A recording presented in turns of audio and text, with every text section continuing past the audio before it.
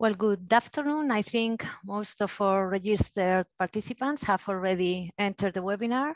My name is Isabel Casasus. I'm the president of the EAAP, the European Federation of Animal Science. And I would like to welcome you all to this webinar, which is the first of the new EAAP webinar series that we are starting today. As you probably know, the EAAP is an organization devoted to the promotion of the research and dissemination of animal science amongst the scientific community, academia, the livestock sector, and also the civil society. We offer several services to our members, among which the annual meetings, technical workshops, and several publications that target a global audience. And we have been offering this, adapting to new changing times during our 70 years of history. However, over the past year, COVID-19 has caused an unprecedented change in the way we work, because we've had to adapt the way we do things to a very different way of working, conducting our day-to-day work, collaborating with our partners and sharing our results and so on.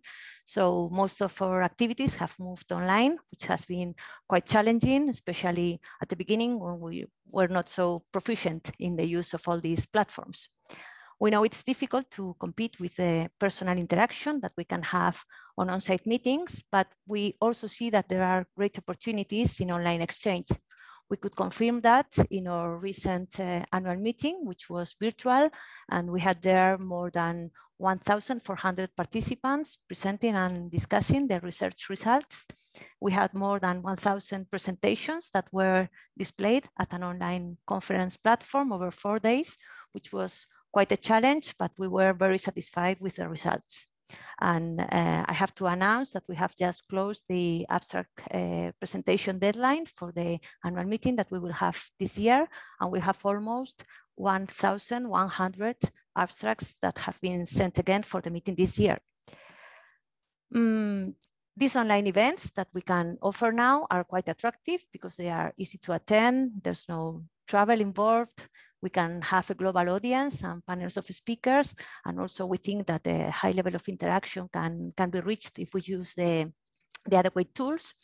And besides, if we have the recorded versions, we can watch them after the event, and they provide a high quality material for online teaching and training. So for all these reasons, we wanted from EAAP to take this opportunity to deliver the series of webinars that we are starting today, which are open both to EAAP members and to non-members. Our objective is to offer monthly webinars with hot topics regarding animal science, where we will invite top speakers to present their latest research and views on the matter.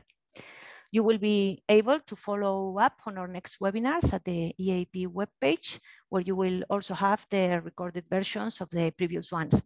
We can already advance that we have after this seminar, we will have the next one on March the 21st, and it has already a very interesting program prepared by the EAAP Insect Scientific Commission on the growing sector of insects used as animal feed. So I encourage you to regularly check our webinar site at eaap.org for updates.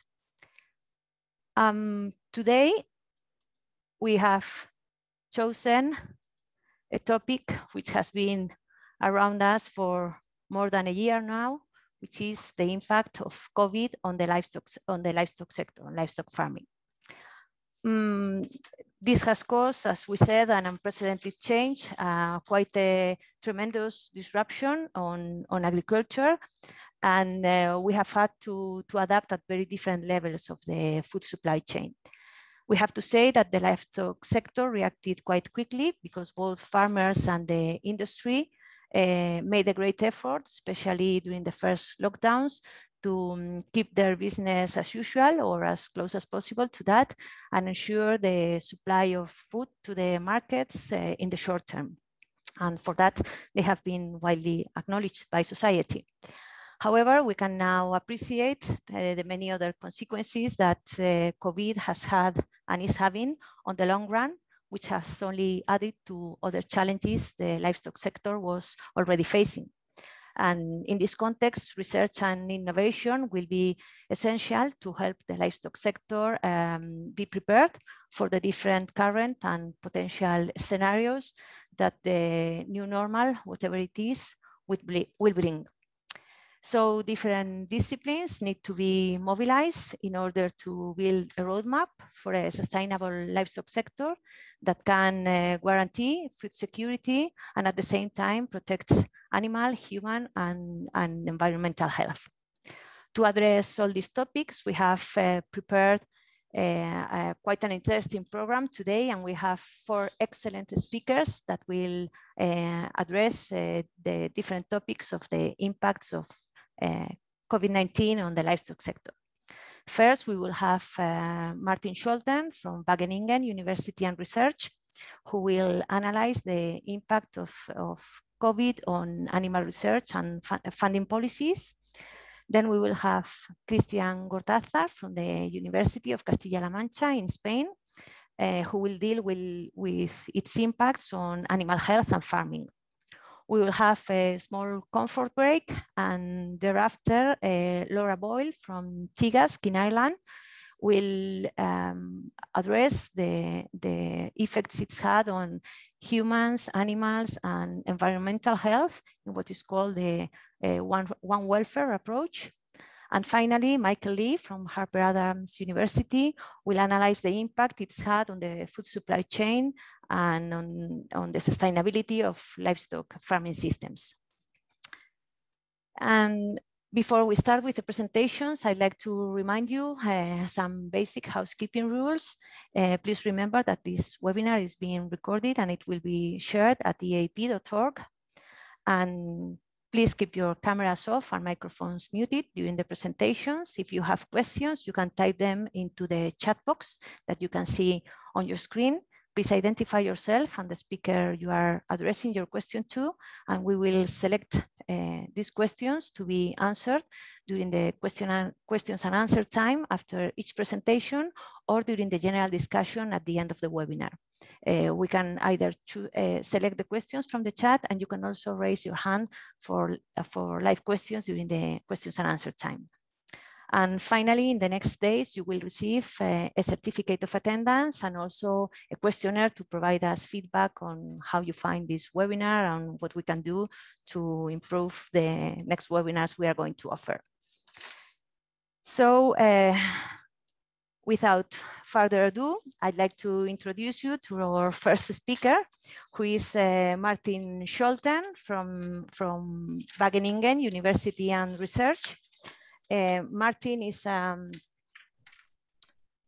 currently a principal advisor for science diplomacy to future food and nature policies at Wageningen University and Research in the Netherlands. And he's involved with issues as biocircularity in agriculture, feeding the world within the planet's carrying capacity, and zoonotic emergency preparedness. He is also an advisor to the Dutch government on the connections among agriculture, nature, and food. And he is also active in many European and global networks. For example, he has been the president of the Livestock Innovation Platform Animal Task Force. He is co-chair of the Global Research Alliance on Agriculture Greenhouse Gases, and he's very well known to us in EAAP, where he has served as council member for some years. We are particularly grateful to Martin because for being with us today, because he had another commitment and he has made a great effort to attend both events. So thanks very much, Martin. However, this also means that he won't be able to join us at the final discussion that we will have at the end of this webinar. So please ask your questions directly into the chat box, and he will answer them after his talk. So thanks very much, Martin, and please take the stage. Thank you very much, Isabel. Yeah, good afternoon, everybody. It is really a privilege for me to be the first speaker in the first COVID-proof webinar in the tradition of EAAP. So, yeah, that is really Great.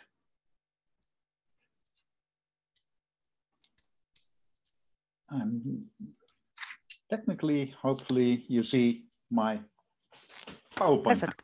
Yeah, okay. Yeah. Yeah. Thanks, EAAP, to give me and to invite me as a speaker in this webinar. It's my task for you to give an insight in the expected impacts of the COVID-19 pandemic on animal research funding.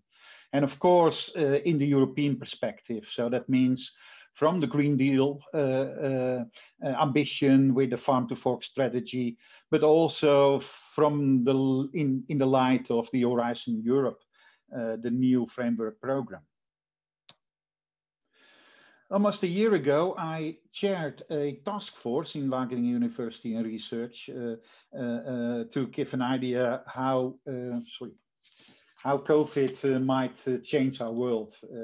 The task force was named "The World After the Curve." And yeah, the COVID is a big disruption, a worldwide disruption.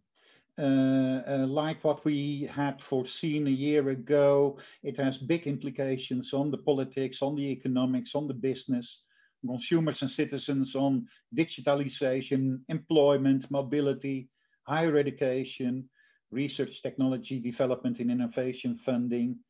It's all there. It's our world, because when it impacts politics, it also impacts the research funding. The same holds when it's impacting the business. Starting the analysis was with the expected first order consequences for research. What can you expect from the research part? Well, actually, we expected a reduction of the public budget for universities and research institutes to compensate the expenses related to the COVID recovery, but also a stronger focus on scientific supported policies and society instead of curiosity-driven and industry-driven sciences. We thought that European funding will shift towards more focus on preparedness, digitalization, and self-sufficiency in the European economy. Also less funding for international institutions and programs due to lower donorship and fewer charities. And last but not least, a lower co-funding from private parties. And actually, that's what we expected, and we see this happening. Not only the direct consequences for research in general are important to consider, but also the economic consequences for animal production. Because that's the world in which we are acting. That's our domain. We see that the European food system and single markets are relatively resilient, but and that short chains and supermarkets are good in business. But food services and HoReCa-related retail market are under pressure, and the economic recession results already in reduced prices for meat and dairy. Farmers' interest deviates more and more from agribusiness interests in the wake of the COVID. The policies responding to this kind of crisis is the European crisis policies. Actually, the European Commission has a three-layer crisis policy framework for that response. Depending on the duration of the crisis and the severity of the crisis, we can foresee that the European Commission comes first of all on the short term with public and private interventions. You see it happens now. But it might also come to a second stage on the medium term with farmer cash flow support. And finally, it can result in restructuring of the production on the longer term. It depends on how the COVID crisis will develop. And on the left-hand side of this slide, you see a graph with a forecast that we made a year ago about the financial impact of the COVID-19 aftermath in our business, in our domain. and you see that we are still on the green line, which is almost happening. But we can expect at the end of this year, end of 2021, if the tipping point, whether the crisis will recover, the financial impact will recover, the green line, or that the crisis will be more deep and more severe and more long-lasting, the orange line. So it will be very, very tricky to see what happens by the end of the year 2021. To translate this in possible scenarios of what can we expect of the future due to the COVID-19 pandemic, my colleague Krijn Poppe, agricultural economist at Wageningen University and Research, did this scenario study. And what you see is that actually there are 4 options. You have the option that the role of the state, the role of the government, the role of the European Commission will not change, and the behavior will not change. Yeah, then we will stay in the business as usual. But it only can be done, of course, if the economic recovery is going along with that. There are people that are believing in the business recovery in a free global market after the COVID crisis. But more and more it becomes apparent that there are 2 other scenarios possible. One is more control by the government, preventive governmental control, or that the behavior of citizens, consumers, farmers, business goes into the direction of more healthier and more sustainable, a more greener society in the future, organized not in the global market, but in regional communities. The adaptive approach based on resilience is there the key word, the capacity of complex systems to deal with change and continue to develop. But some people dream, others are fearing that it might also be an end situation where we really come into a transformative situation, that this will mean flipping the switch towards a radical transition towards smart green agriculture in Europe, the green high-tech transformation, so-called.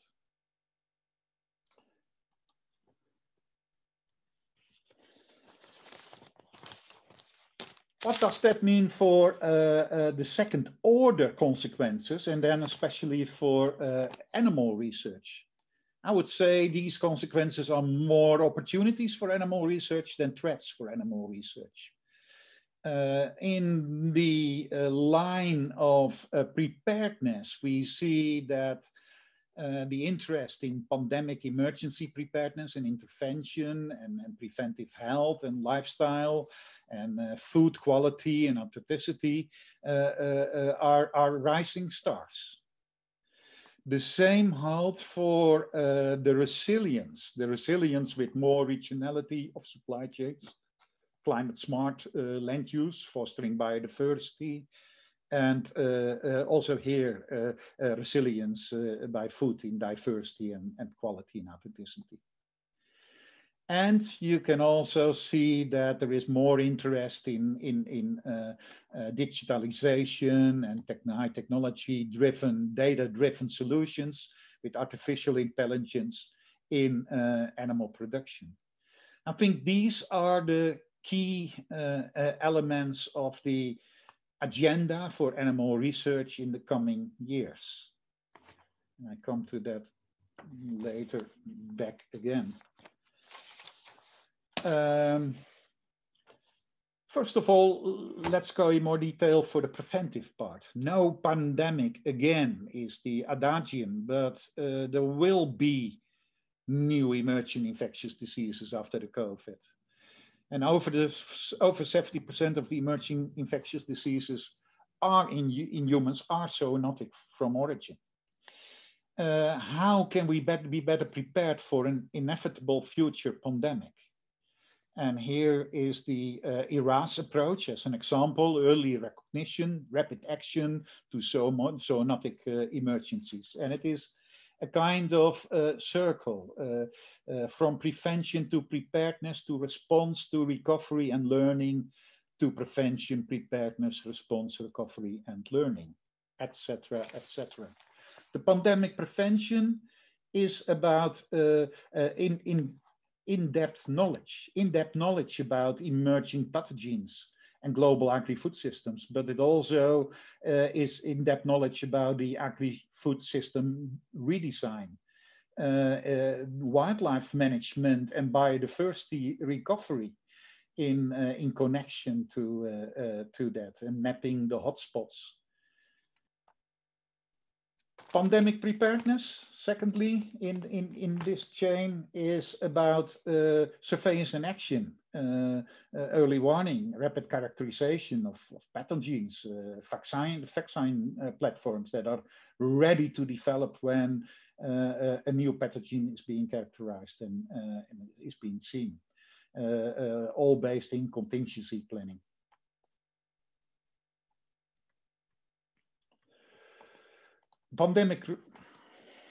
Pandemic response management has to deal with successful outbreak control. It's a little bit further away from the domain of animal research per se. It is about interventions, diagnostics, community strategies, and data collection.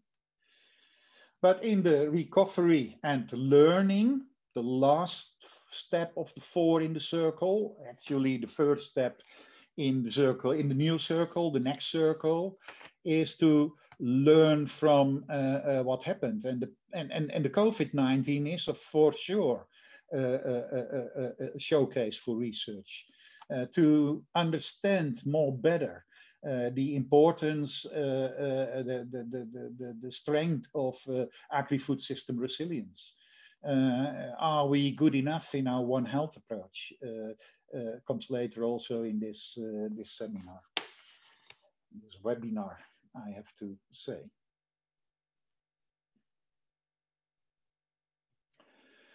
The next one is this one. In resilience, actually, we can say resilience is circularity is trend setting. But circularity also comes along with resilience, and I will try to exemplify that.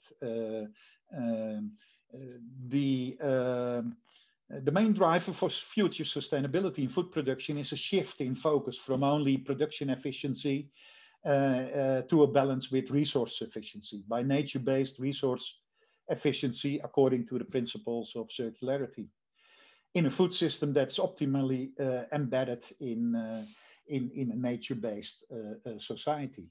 It's this point. So this was the food system as it was, and this is the food system of the future, also considered by the From Farm to Fork strategy. The use, the reuse of residuals in the food system, in the bio-based society, as resourcing of the food system itself. And there it comes. Livestock is connecting the circular resources by nature.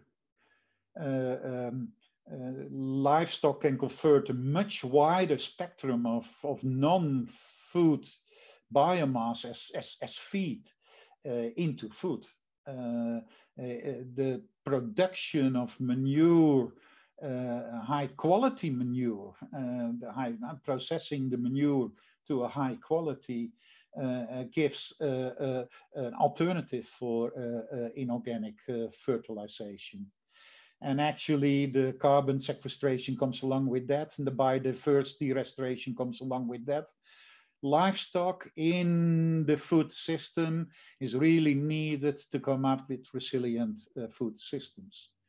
And in the pandemic situation as we experience now, we have seen how important a resilient food system is, how important circular circularity in that food system is.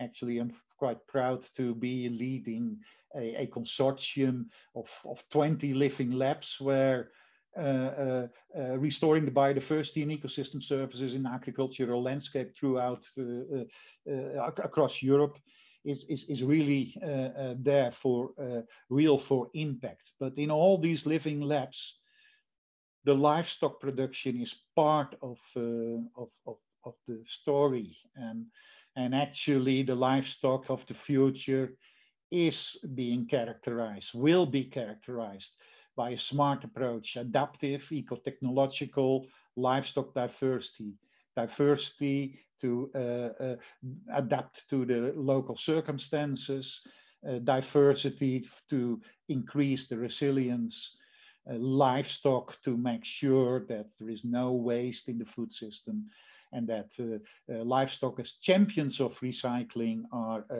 part of that.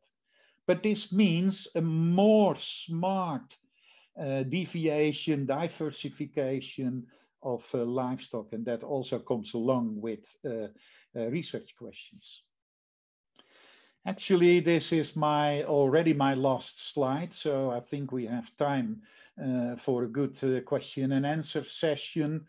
When I look at the Horizon Europe call that's just been launched for the call 2021 and 2022, you already see in that Horizon Europe call impact of the pandemic preparedness, from pandemic preparedness up to the role of biodiversity and ecosystem services in preventing pandemics and epidemic risks, and up to animal disease ecology to understand it better. But also the resilience has a prominent role in this call, with resilient livestock systems and the climate change and animal welfare 2.0. But also the microbiomes in the food production system, and the microbiome of livestock is one of the most important microbiomes in the food production system. And the agroecological approaches for resilient production and enhanced biodiversity. And also the smart part, the digitalization as an enabler for agroecological farming systems. I think this is not the same as the animal research that we know from the 7th Framework Program, that we know from the Horizon 2020 program. Probably we already have seen it a little bit in the Green Deal call in this year, 2020. But this will be the main challenges for animal science, for animal research in the COVID aftermath. The COVID will be reflected in the research agenda as well. So it's not impacting only our life, our society, our economy, but also our daily work as animal scientists, as animal researchers. Thank you very much for your attention. Thanks very much, Martin. That was a very, very interesting talk. I think you have highlighted the role the livestock sector can have in helping the world recover from the pandemic, but they are also facing, as you said, many other challenges. And I think most of these programs are addressing, if not in this first course, maybe on some topics later, they will address many issues concerned with the pandemic and preparedness. I think what COVID-19 has certainly demonstrated was that science and international collaboration were essential for giving a response for treatments, vaccines, and so on. And it's also true that it will be the core of the response in the livestock sector. The discussion is open if someone from the audience has any question.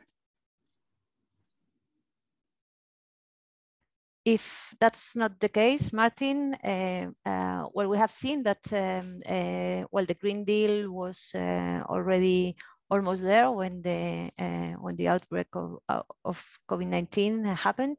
But what's your perception? Can you elaborate on the kind of topics that you have seen change in response to what has happened in the past year from what was expected that would be the first calls to be launched?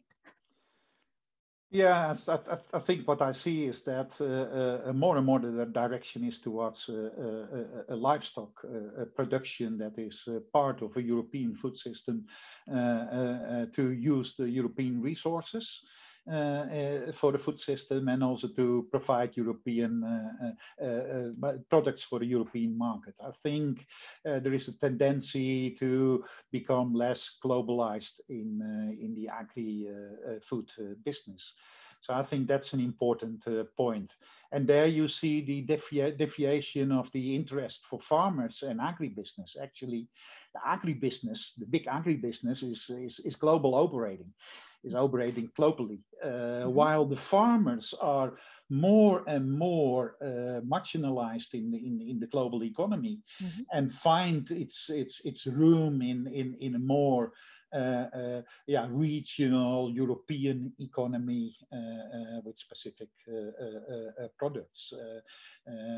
Also, the society asks farmers to come up with more adaptive farm systems, customized to the diversity that the European landscape brings.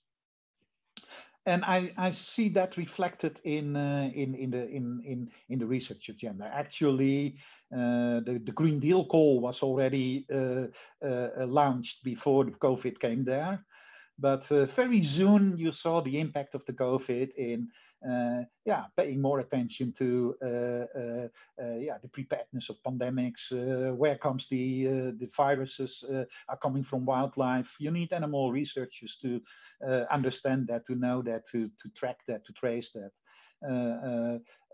But also a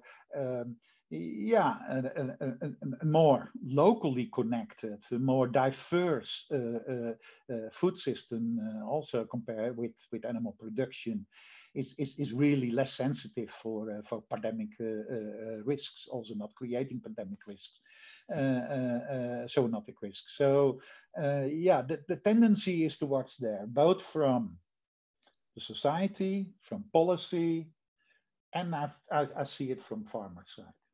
And I see that the agribusiness will follow this change in the market. But it is really a disruption, and I don't think the Horizon Europe will ever go back to the pre-COVID period. It will always have this lessons learned from the COVID as the guiding principles for setting up the next research agenda. Well, it will be very good if we had learned something from this. And well, I think the approach is the typical think global and not local. More and more, the projects mobilize different disciplines, and they want to have different regions involved, different agroecosystems, different farming systems, and analyze how different responses can be delivered in each situation. Yeah. So I think we have a question here. I see. It's from Mohammed Abu Bakr. Yeah, I saw the question of so the question of Mohammed having taken a cursory look at happenings globally in your own perspective, what do you think livestock sector needs to do to sustain its livestock value chains in this regard? Well, actually, I think what is necessary for both the livestock sector as well as for the livestock scientists, the animal scientists, is to stress the importance of animals in a nature-based food system, in a circular food system, in a food system that works with in compliance with the capacity of our planet.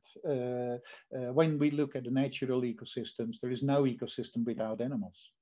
animals are there to make sure that the cycle is closed. The circle of life is closed only by animals. That's in real life nature. That is also in the nature of the food systems, and it's by nature of our livestock species that are the champions in recycling, even when it's the ruminants, the cattle, the goats, the sheep, but also the chickens and the pigs that are originally there to cope with the resources locally available. So I think we have to change from defending the opposition against livestock production with all kind of arguments that it is not so bad as it is, but that we offense, that we bring the positive story of livestock and repeat again that livestock is in the heart of a sustainable food system, and that is a food system that is without livestock is an amputated food system, which is not as sustainable, not as efficient, not as resilient as a livestock system with as a food system with livestock. And I think that is an important message, and also to prove it in practice, to demonstrate it in experiments, and to convince the society not to make the wrong choice. Linear reduction of the number of animals will not end up in sustainability, but a transformative change of how we are using our animals. Yeah, that's a point we can take up. The animal production as we have now built up over the last 60 years can be changed. We can be much more making use of filling the circularity gap by selection of other feeds and by better management of the manure. Thanks, Martin. We have a question, well, it's on the same line from Jan Ledoux, who says that it's good to see you put livestock at the heart of the agricultural systems, but do you see this continuing in spite of the increasing pressure of the implied greenhouse gas emissions associated to ruminants? Yeah, very good. I just had a discussion this morning with VP Climate about this point, where we agreed to that there is a lot to gain with mitigation options, better feed, better breed, etc., etc. But there is an end on the story. What we can do with direct mitigation. But circularity in the food system is really the next gain. The missing step between what we can reduce from a technical point of view to climate neutrality. That means that most of the emissions are related to residuals, to waste, to emissions are parts of what is wasted. The closer, the more smart we can connect the food system, elements in the food system by circularity, the lower the emissions of greenhouse gases will be, or actually better to say, the more carbon is being sequestered in an agroecological ecosystem, and yeah, the animals are needed for that. I have a very nice graph showing that we only can come to that carbon neutrality when we are using animal manure, when we are using byproducts from croplands to feed animals, when we are using our biomass residuals to feed either the soils or the animals, and yeah, that's so great. So yeah, ruminants produce methane. but the capacity to provide ecosystem services to enhance the carbon sequestration can balance that out. And we have to look at a system, not just at one part of the total food system in a single production line. And we have time for a final question from Melanie Giovanni, who asks if you foresee that there will be a kind of unglobalization for livestock farming and a more intense focus in local markets, and how can this system be financially viable? Yeah,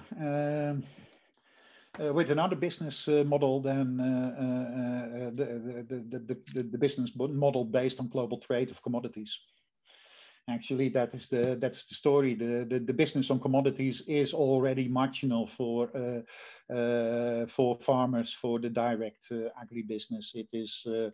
It's profitable for retailers, very close to the consumers, but it is not in the production, in the upstream part of the food system.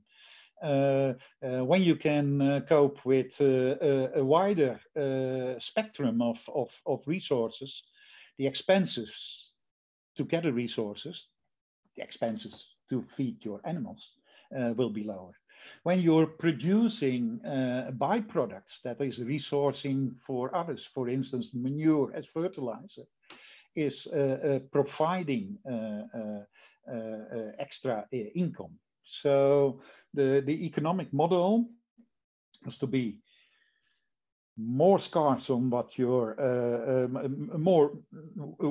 a wider range of resources, makes you less dependent on a scarce resource that everybody use, so makes you able to cope with less expensive resources. And the more, the wider your production is, not only the single commodity, but also byproducts, the better your business is filled with that. So no waste means also no waste of money in the farming system. So also that point, it's often said there is no earning in it. Yeah, there is an earning, but you have to bring it in practice, and you have to find another position in the market, more in the regional market. I'm not saying local to local. It's not per se local to local. If you can do it, then it's fine. But as close by as possible, as far away as necessary, also from an economic point of view, but try to find it in an economic food system that you oversee, and that's not depending on the competitive rules of the global market and trade. That's a very interesting point of view. Thank you.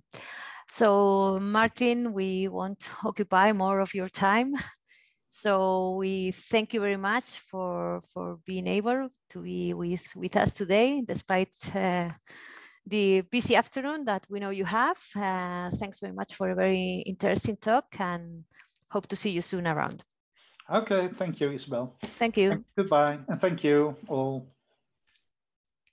Now we will move to our next speaker, who is Christian Gortázar from the University of Castilla-La Mancha in Spain. Christian is a veterinary with interest in ecology, and he works in the National Wildlife Research Institute, EAAP, where they deal with the conservation and management of wildlife in their habitats. His expertise in wildlife epidemiology and disease control has resulted in a large number of grants and scientific publications, as well as his participation in several teaching and mentoring programs. Christian's research interests include viral, bacterial, and parasitic diseases of wildlife and their interaction with livestock. And he has an emphasis on zoonotic diseases such as tuberculosis, which is very important also in the case of livestock production. So we will have now Christian's talk. Oops, sorry.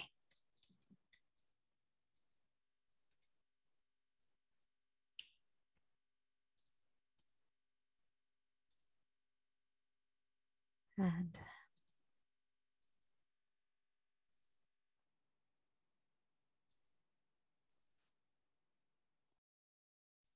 Hi everybody, this is Christian Gortázar from the EAAP Institute, Universidad de Castilla-La Mancha in Spain, and I'm going to present on the impacts of the Covid-19 pandemic on animal health and farming. And this is the presentation outline. I will start with some context on animals and coronaviruses, and then deal with the impacts of the Covid-19 pandemic on animal health. And finally end up with some outlook on what we can learn from other animal health crises and what is going to happen, how long will it take to quit the pandemic. Coronaviruses mostly evolved in bats, and bats have a huge diversity of species. And also coronaviruses have a diversity of forms. There are alpha, beta, gamma, and so on coronaviruses. The ones that we are more interested right now because of SARS is, of course, the beta coronaviruses. And in fact, you can see there are links between coronaviruses found in bats and coronaviruses found in human beings, and most likely there are also other mammalian species involved as what we would call bridge hosts. How does it happen that coronaviruses jump over from their natural circulation in bat populations to domestic animals or eventually to human beings? Well, essentially because we are getting closer together. For different reasons, we are increasing the probability of contact between bats, animals, and humans, and eventually this creates the right environment for host jumps to happen. And in fact, these kind of events have happened historically quite often. It is estimated with molecular clock analysis that one human coronavirus already emerged in the year 1200, and there were other cases of emergence in 1700, in the 19th century, and several of them also during the 20th century. In the current century, since the year 2000, there have been 3 relevant events. SARS coronavirus emerged in 2002, SARS-1, and this happened in China and was mediated by a carnivorous mammal, probably the palm civet. In 2012, there was the emergence of MERS coronavirus, the Middle East Respiratory Syndrome coronavirus. This originated also from bats, but was mediated by a different bridge host, in this case, the dromedary camel. And, as you all know, quite recently, in 2019, SARS coronavirus 2 emerged, in this case in another part of China, spreading globally and originating the COVID-19 pandemic. And the rest of the story, you know it. So essentially, this pandemic originated from a host jump that came from a bat, probably of the genus Rhinolophus, and most likely there was some mammalian bridge host involved. However, this bridge host is still unknown. And this infection, unfortunately, spread, once it jumped into the human population, it spread globally.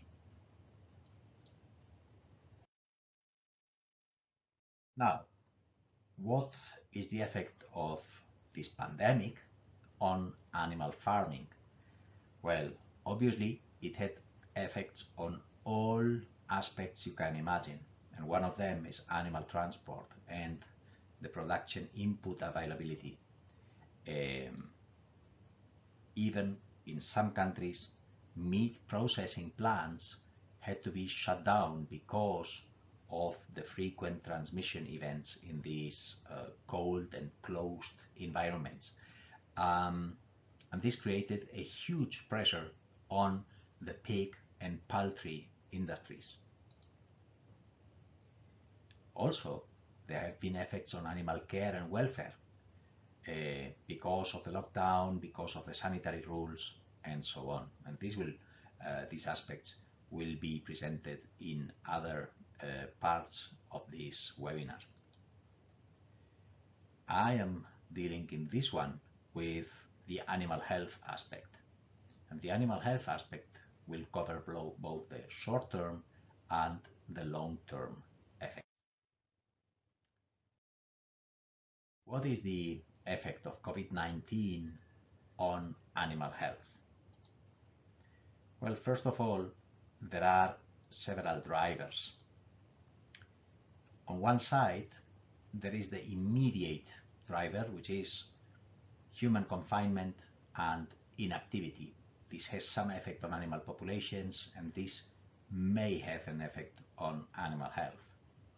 On the other side, there are long-term drivers that we are still suffering and will keep on suffering for a number of years, unfortunately. And this is mainly the economic crisis. And these drivers have their consequences.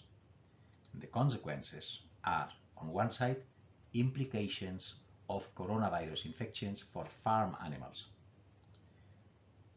On the other side, there is less control of endemic diseases. And there may also be a weaker response to new and emerging diseases. So you can see the impact is a multifaceted one.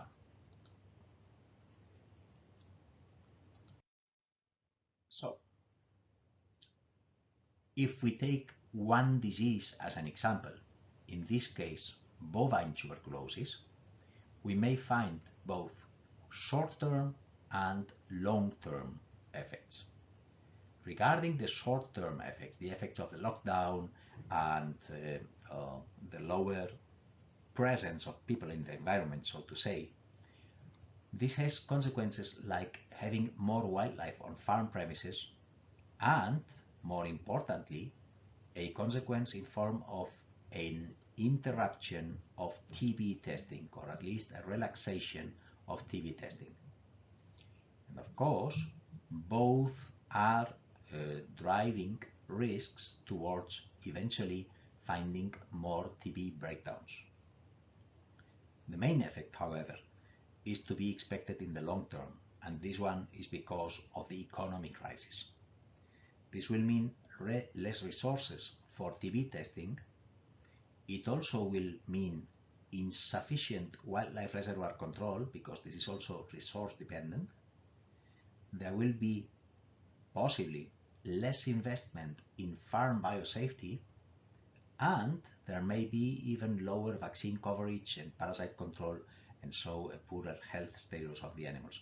By different mechanisms, at the end you get to the same outcome, which is more TB breakdowns. Well, this is just a supposed pathway of possible consequences and possible mechanisms intervening regarding animal health and COVID-19. However, some of these discussions are already visible. For instance, there are a couple of papers in the veterinary record stating that there are some challenges for keeping the appropriate social distance while TB testing, particularly in young cattle, and therefore it has been established that calves under a certain age can eventually not be tested in order to keep on with the rules of COVID-19 social distancing. So you see there starts to be some. Unfortunately, in the case of TB, there is experience from a previous crisis, foot and mouth disease. When foot and mouth disease occurred in the UK in 2001, it had a huge effect on TB control. This was because of the draining of all the veterinary capacities to foot and mouth control, and therefore relaxing, obviously, the control of TB, of the ongoing endemic disease TB. And you can see there between the red lines that the number of tests went down spectacularly during foot and mouth, and then after foot and mouth, in the upper graph, you see there was a tremendous jump in the number of new herd incidents. So a crisis, in that case an animal disease crisis, nothing to do with tuberculosis, caused a change in tuberculosis epidemiology because of the effects on TB testing. Another example is emerging and transboundary diseases. For instance, there is now an international effort ongoing to control and to try to eradicate peste des petits ruminants. This is a morbillivirus that is present in many parts of the world, including many areas of Africa. However, one of the problems in the fight against PPR is precisely the COVID-19 pandemic, as stated in a recent report by FAO. And it is not only PPR, it is also other emerging diseases like lumpy skin disease. This seems to be expanding, and in part this seems to be due to the economic effect of the COVID-19 pandemic. Also, regarding human emerging diseases, it happens that in 2020 there was a re-emergence of MERS in Saudi Arabia, infecting 18 people with 5 deaths.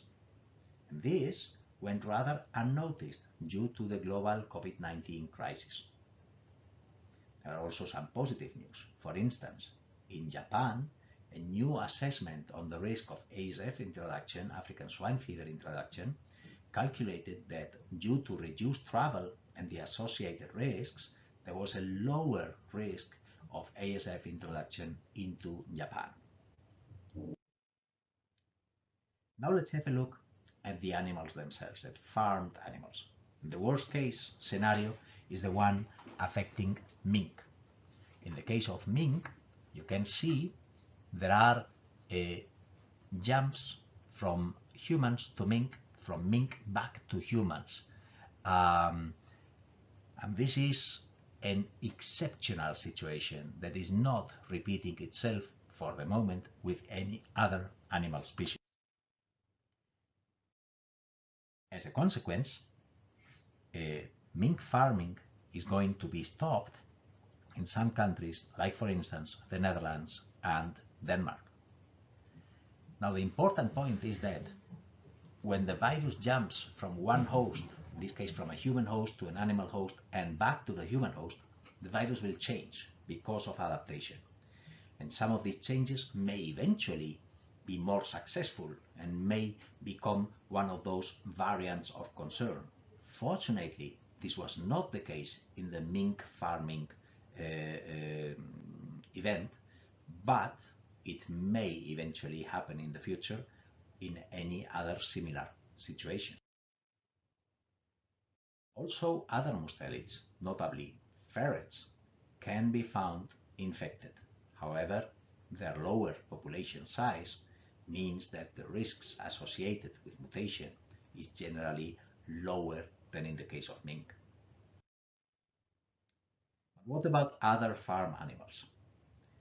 Cattle do get infected, but fortunately do not transmit the virus to in-contact animals. And pigs seem not susceptible. However, we know nothing about sheep and goat, And we know that rabbits do get infected. And always in this field, you need to expect the unexpected. In this experiment that is still not formally published, but available already as a preprint by colleagues from the USDA, you can see that they infected white-tailed deer, a cervid species. And the interesting point is that they managed to show that there was transmission from deer to deer. So eventually, deer, like mink, may maintain virus circulation in their populations, at least under the conditions of this specific trial.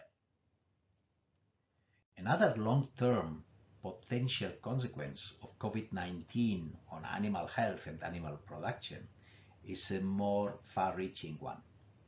It is known that the emergence of pathogens has to do with interspecies contact, and this interspecies contact is essentially mediated by large-scale changes in climate, in land use, and very especially in animal management.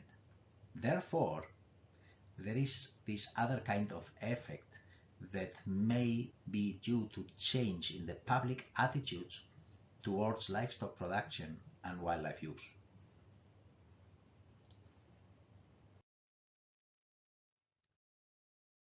Now, coming slowly to the end of the presentation, I think there are lots of aspects where we can learn from veterinary science.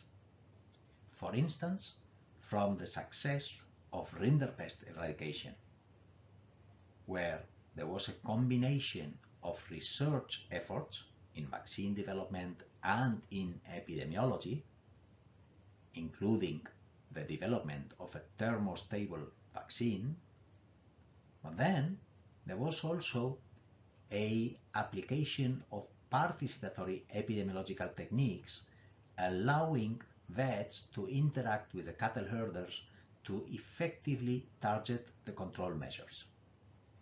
So not only knowing what works, but also being able to transmit it and to apply it appropriately.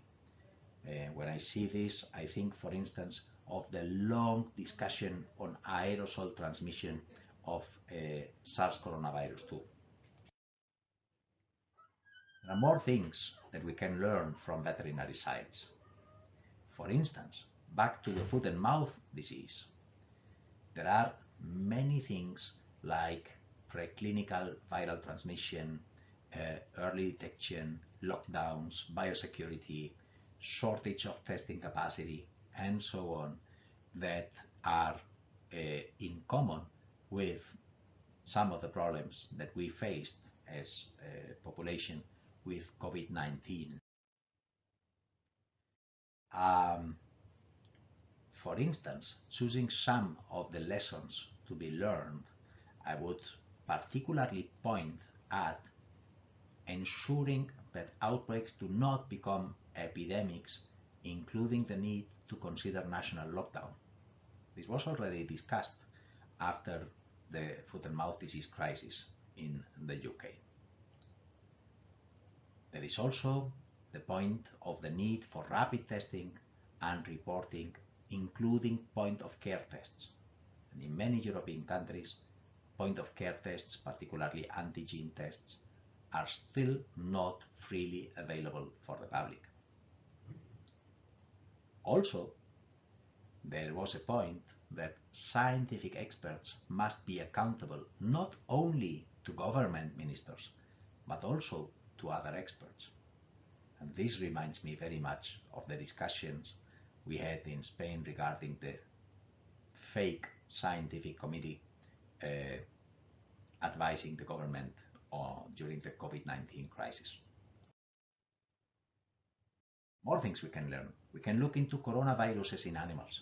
For instance, into the porcine epidemic diarrhea virus, a coronavirus that is emerging and re-emerging, and that traveled from one point to the other of the world, that mutated and changed and then went back to the origin, and so on.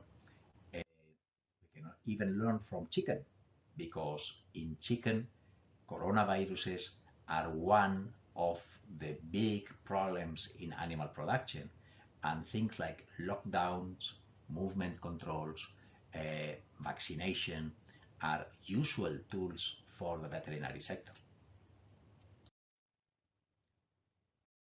And even more can we learn from veterinary science. For instance, there is a lot of background on using vaccines against coronaviruses in dogs, in cats, in bovines, in swine, and in birds.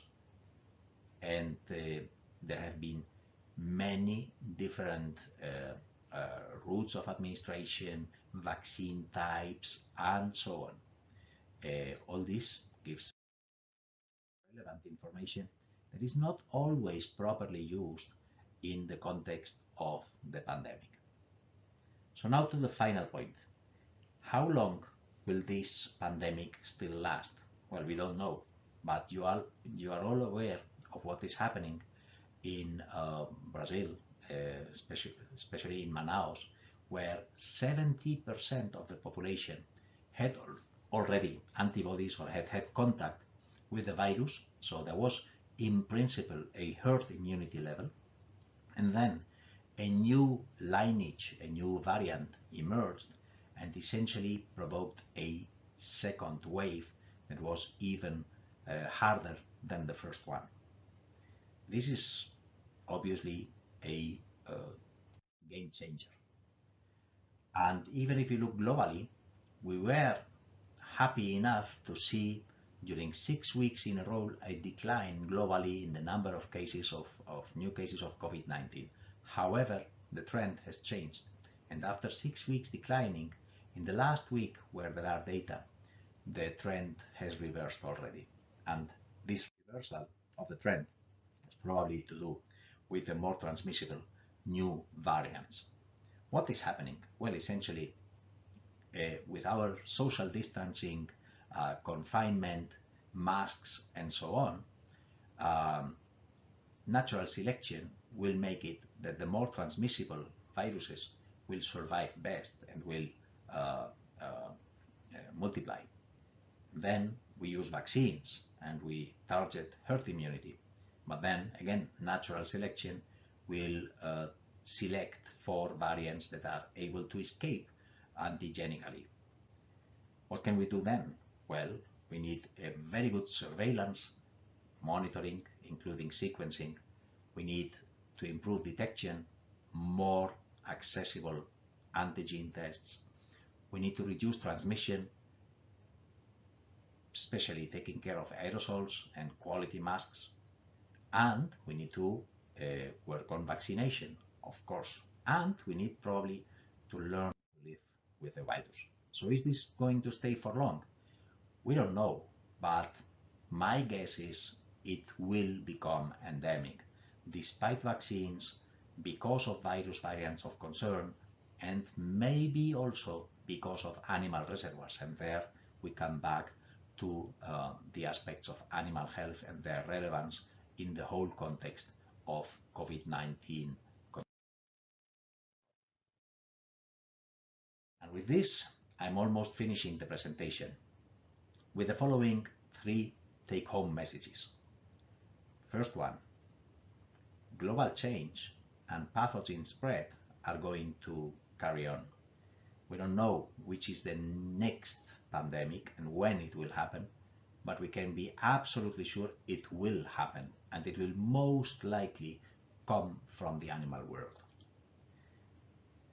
Therefore, it seems clever to involve vets and animal specialists in the fight against emerging infections, not just against COVID-19, but against emerging infections in general. And on the practical side, and taking into account we are entering a long economic crisis because of this pandemic, we urgently need to adapt animal health management strategies both at the farm level and at the national and international one, to the available resources. Thank you very much for your attention.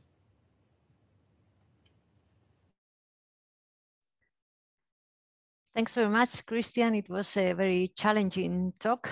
Thanks for highlighting the very important role of the interface between wildlife, livestock, and humans, and also for highlighting the lessons we can learn from the veterinary expertise on epidemiology. I think it's what you have said today is very important and could be very helpful. Before we have some questions on the chat, if someone wants to pose a question, I'd like to know, are you aware of any surveillance system that has been established either at a national or a transnational level to assess the infections of COVID on wildlife? Because we have seen that it can affect mink and even rabbits, and we don't know if it can affect sheep and goat. But if it can affect these animals, it can certainly affect other mustelids or other wild mammals, and they could be the breech host that you said was missing. Are you aware of any kind of system for surveilling this? Thank you. First of all, thank you, Isabel, and the whole organization for inviting me to give this presentation. And regarding surveillance in animals, I guess there are two situations: the academic research one and the government more formal one. Okay, regarding the academic one, I guess everybody in the big groups is now looking at animals just in case, because whatever comes out is very relevant, is very interesting, and this is at the very edge of what we know. But on the formal, more official side, the only group of animals that is currently of concern is farm mink and other farm mustelids, because they have very large populations, and because there is the only situation where it has been shown that the virus can enter from human beings, obviously, circulate, and eventually turn back to humans, eventually changing on the way. And this is, of course, a risk, because there may be that may be a mechanism for the emergence of new variants or whatsoever. In other mustelids, including wildlife, there is a recommendation to pay attention to them, to investigate, but it is pretty unlikely to find something that is very relevant, because mustelids do not form large populations that would allow the circulation of the virus. I would be more interested in other situations of other wildlife that may have larger populations, where eventually something of interest might happen. But I think this part is staying for the moment more on the research side of things rather than on the official one. Mm-hmm. Thanks. And you have also presented some ideas that we could extract for the experience that we veterinarians have had with other diseases, but also with coronaviruses.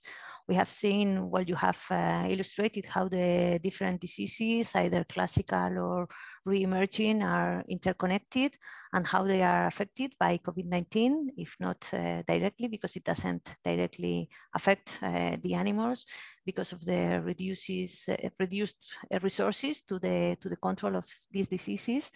But could you elaborate on some other things that could be extracted from the veterinary experience? I mean, we have been vaccinating our animals against coronavirus for a long time. And we know that the immunity regarding coronavirus is not easy to handle. Do you think we can learn something for the future vaccines, which obviously are very different from those we are using in animals, in livestock? That's a long question with a lot of different angles. In a very broad sense, I would say that as vets, and particularly as people working in the field of livestock breeding and animal science, we are very used to deal with populations and to handle the disease at the population scale. Therefore, we are pretty used to things like biosafety, like confinement, like movement control, obviously like mass vaccination, mass testing, all these kind of tools that are now on the table because of COVID-19. And I have the impression that in some cases, the national health services, at least in certain countries and certainly here in Spain, were no longer used to deal with population dynamics and epidemiology at the population scale. They were more used to the individual medicine approach, which is fine, of course, but the epidemiology side has shown a strong weakness. And in this aspect is where I think that authorities should have taken more advantage of the existing knowledge in the veterinary field. And then, well, there are so many other specific aspects where things could be done and research is certainly needed, but that's too broad probably for a short answer here. So thanks. If anyone wants to ask a question, please. If that's not the case, we'll have a short break now and we will come back at, I think it will be 3:30, and we will follow with our webinar. We have now a couple of presentations left, and then we will have a general discussion. So please come back with us at 3:30. And in the meanwhile, I'm gonna share with you not only the program of today's webinar, but also the one that we will have at the end of March. Oh, sorry, which is this one that has been prepared by the EAAP Insect Scientific Commission. So please come back in a quarter of an hour and we'll go on with this webinar on the impacts of COVID-19 of livestock. Thank you very much.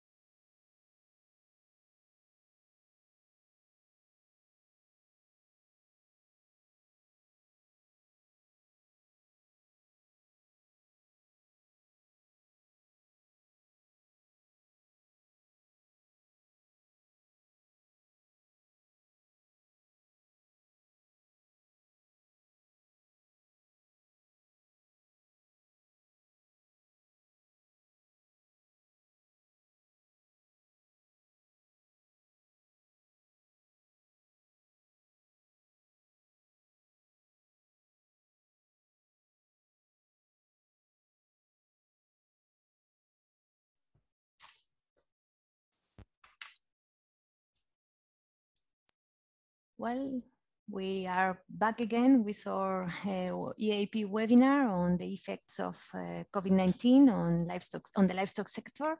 And thanks for being back with us. Our next speaker will be Laura Boyle. Laura is a senior researcher at Teagasc in Ireland, and she is an expert in farm animal behavior and welfare science. Laura is also a member of the European College of Animal Welfare and Behavioral Medicine, and a recognized advisor for the European Food Safety Authority, and also for several national Irish committees. She has a large scientific production and has participated in numerous farm animal welfare programs, most of the projects concerning the effects of housing and management practices on the welfare of dairy cows and pigs. Laura is also interested in the link between animal health and animal welfare, and in the contribution they can make to the sustainability of animal agriculture.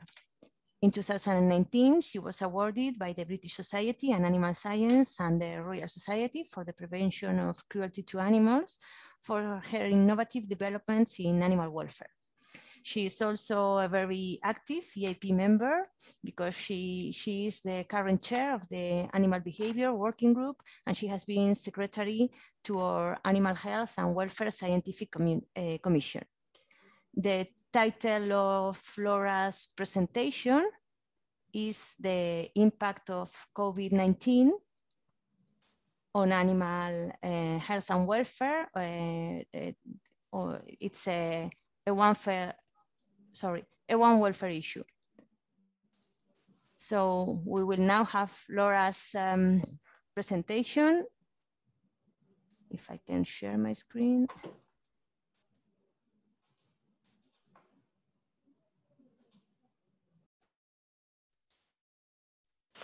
Thank you very much for the introduction. So let me introduce the topic by first exploring the prominent role that animals played in our lives during the past year. So I, like thousands of people across the world, adopted a dog early on into lockdown last year, and he brought us lots of love and fun, as I hope we brought into his life. However, the welfare of our pets was also adversely affected, firstly by the fact or the fear that our pets would make us sick with coronavirus, and this led to pets being abandoned.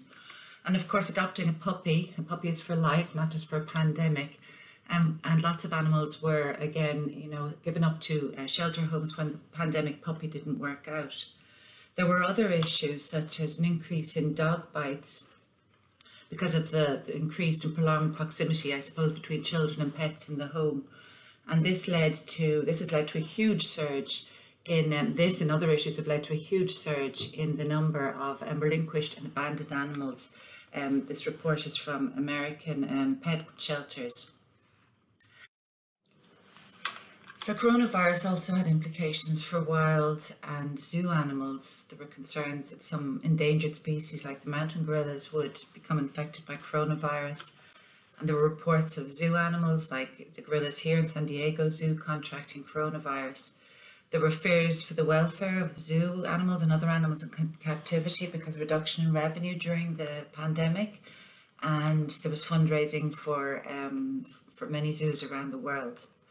Some zoo animals benefited from the reduction in visitors because they showed behavioural changes and used more of their enclosures during this time. And of course, it seemed like the whole world was watching Tiger King from our own enclosures. And I think the lockdown helped us to empathise a little bit more with the plight of such animals.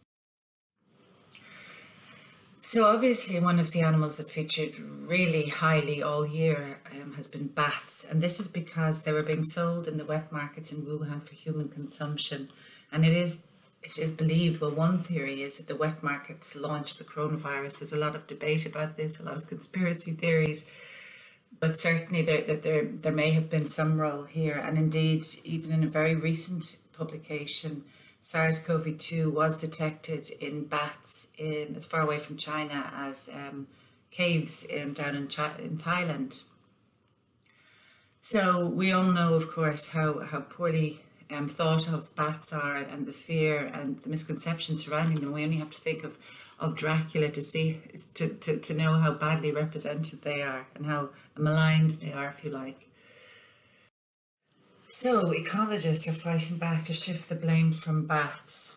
There are many papers showing how anthropogenic-induced climate change has brought bats into closer contact with humans, therefore facilitating the transmission of disease.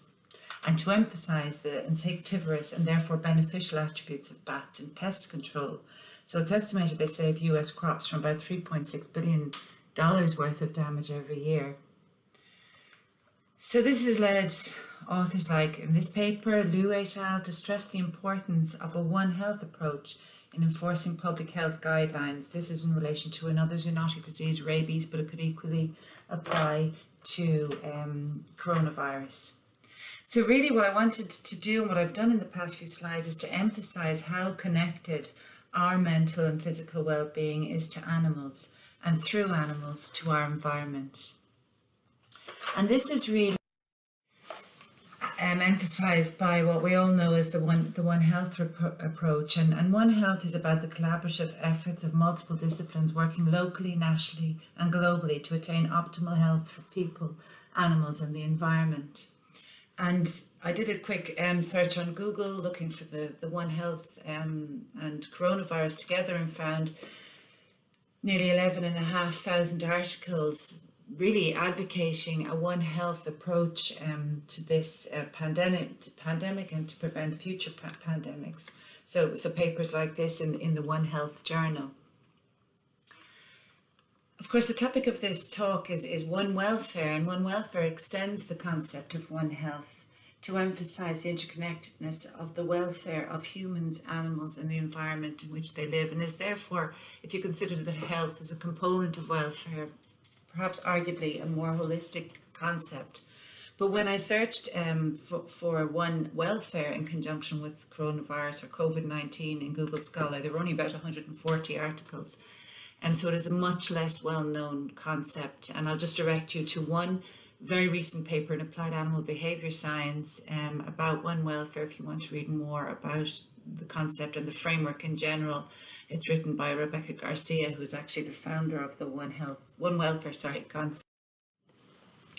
So now let's move on to species and animals that are closer to all of us here. Farmed animals, but I do want to start by talking about mink. So mink might not come to mind when we talk about farm animals, but there are 35 million of them farmed for fur in the EU, and I guess we'll all know that there were about 17 million mink culled in Denmark, but also in many other countries around Europe and the world.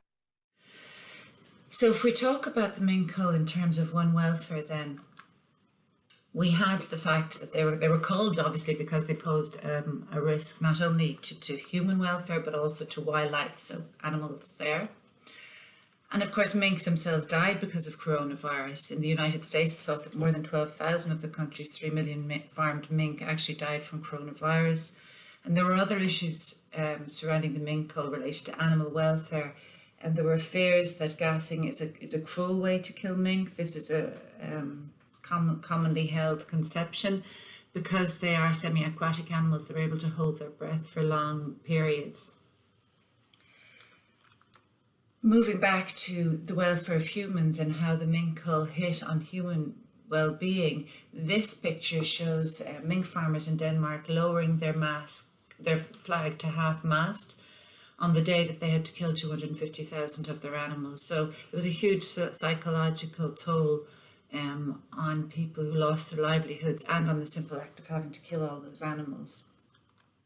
Of course, killing them and disposal of the bodies posed a huge environmental threat, and in Denmark millions of mink were exhumed over pollution controls.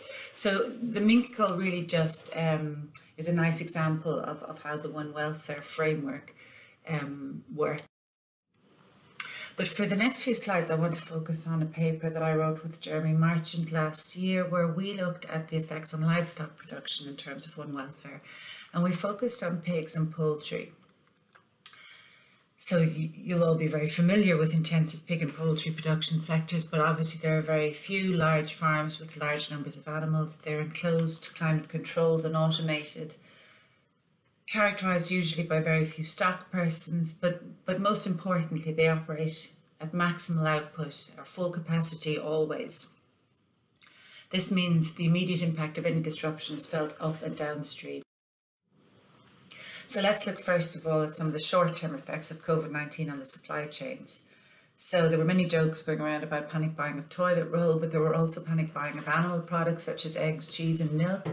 There was an increase in meals prepared at home and a reduction in meals eaten out. So there's two streams of supply of the food service industry versus supermarkets, and there was a huge readjustment in these two supply chains. Because of the closure of schools in the US, there was about a 12 to 15% reduction in the demand for dairy, meaning that US dairy farmers had to dump milk as the pandemic upended food markets. But there was also milk dumping in other countries because of reduced processing capacity. The whole egg demand went up with the increase in people preparing foods at home, and the demand for liquid egg went down. And this led to the closure, indeed, of a liquid egg plant, which resulted in 61,000 chickens being euthanized in the US again.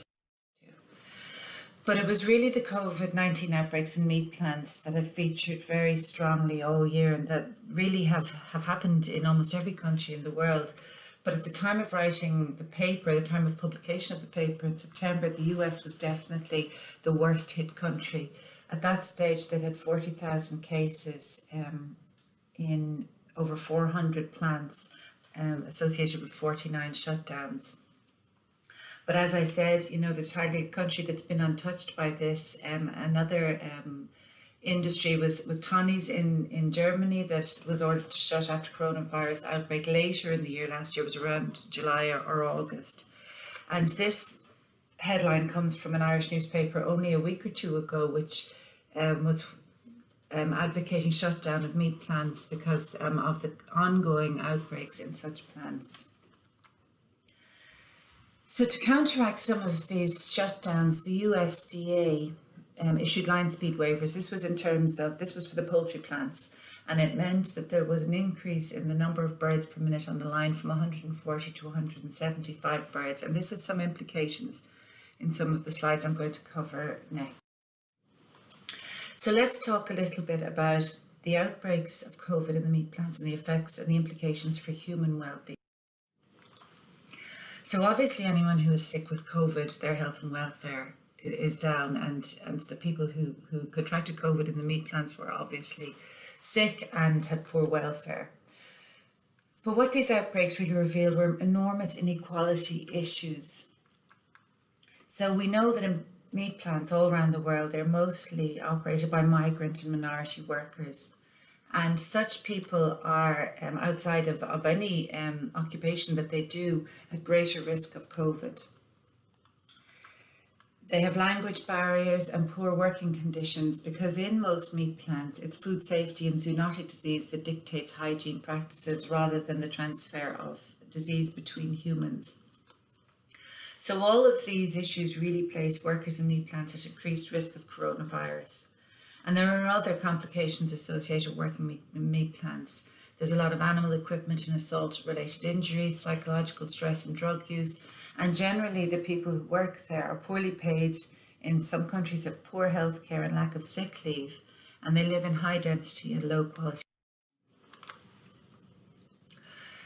So the plant workers obviously also face financial uncertainty and job losses, and their workloads and duties may have changed. So with people missing from the line and out sick, and people were put doing work perhaps that they weren't accustomed to, which could have also increased the injury and stress. But the plant shutdowns obviously also had implications for farmers because they suffered financial losses. We saw about the mink farmers in Denmark in an earlier slide. And there's a huge cost associated with depopulation, which we already touched on.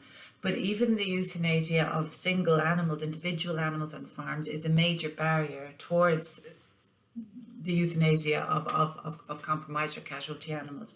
But when it comes to mass depopulation, and this picture comes from the foot and mouth crisis in the UK in the 90s, and we know that the people involved in this suffered years of distress and disorders following this depopulation. There are also threats to public health associated with food safety, and carcass disposal can cause pathogen release, pose odour and nuisance insects, which are all obviously cause problems for public health. Moving on then to the for farm animals. So this loss in processing capacity affected all species, and you can see this graph taken from the paper shows a reduction in processing capacity for poultry, cattle and pigs. But of course, the poultry and pig industries were more severely affected.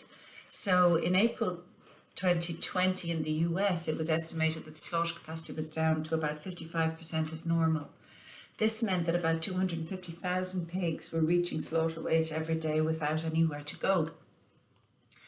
So in April, President Trump did issue an executive order to reopen, and by May 19th, the plants were up to about 80% of capacity.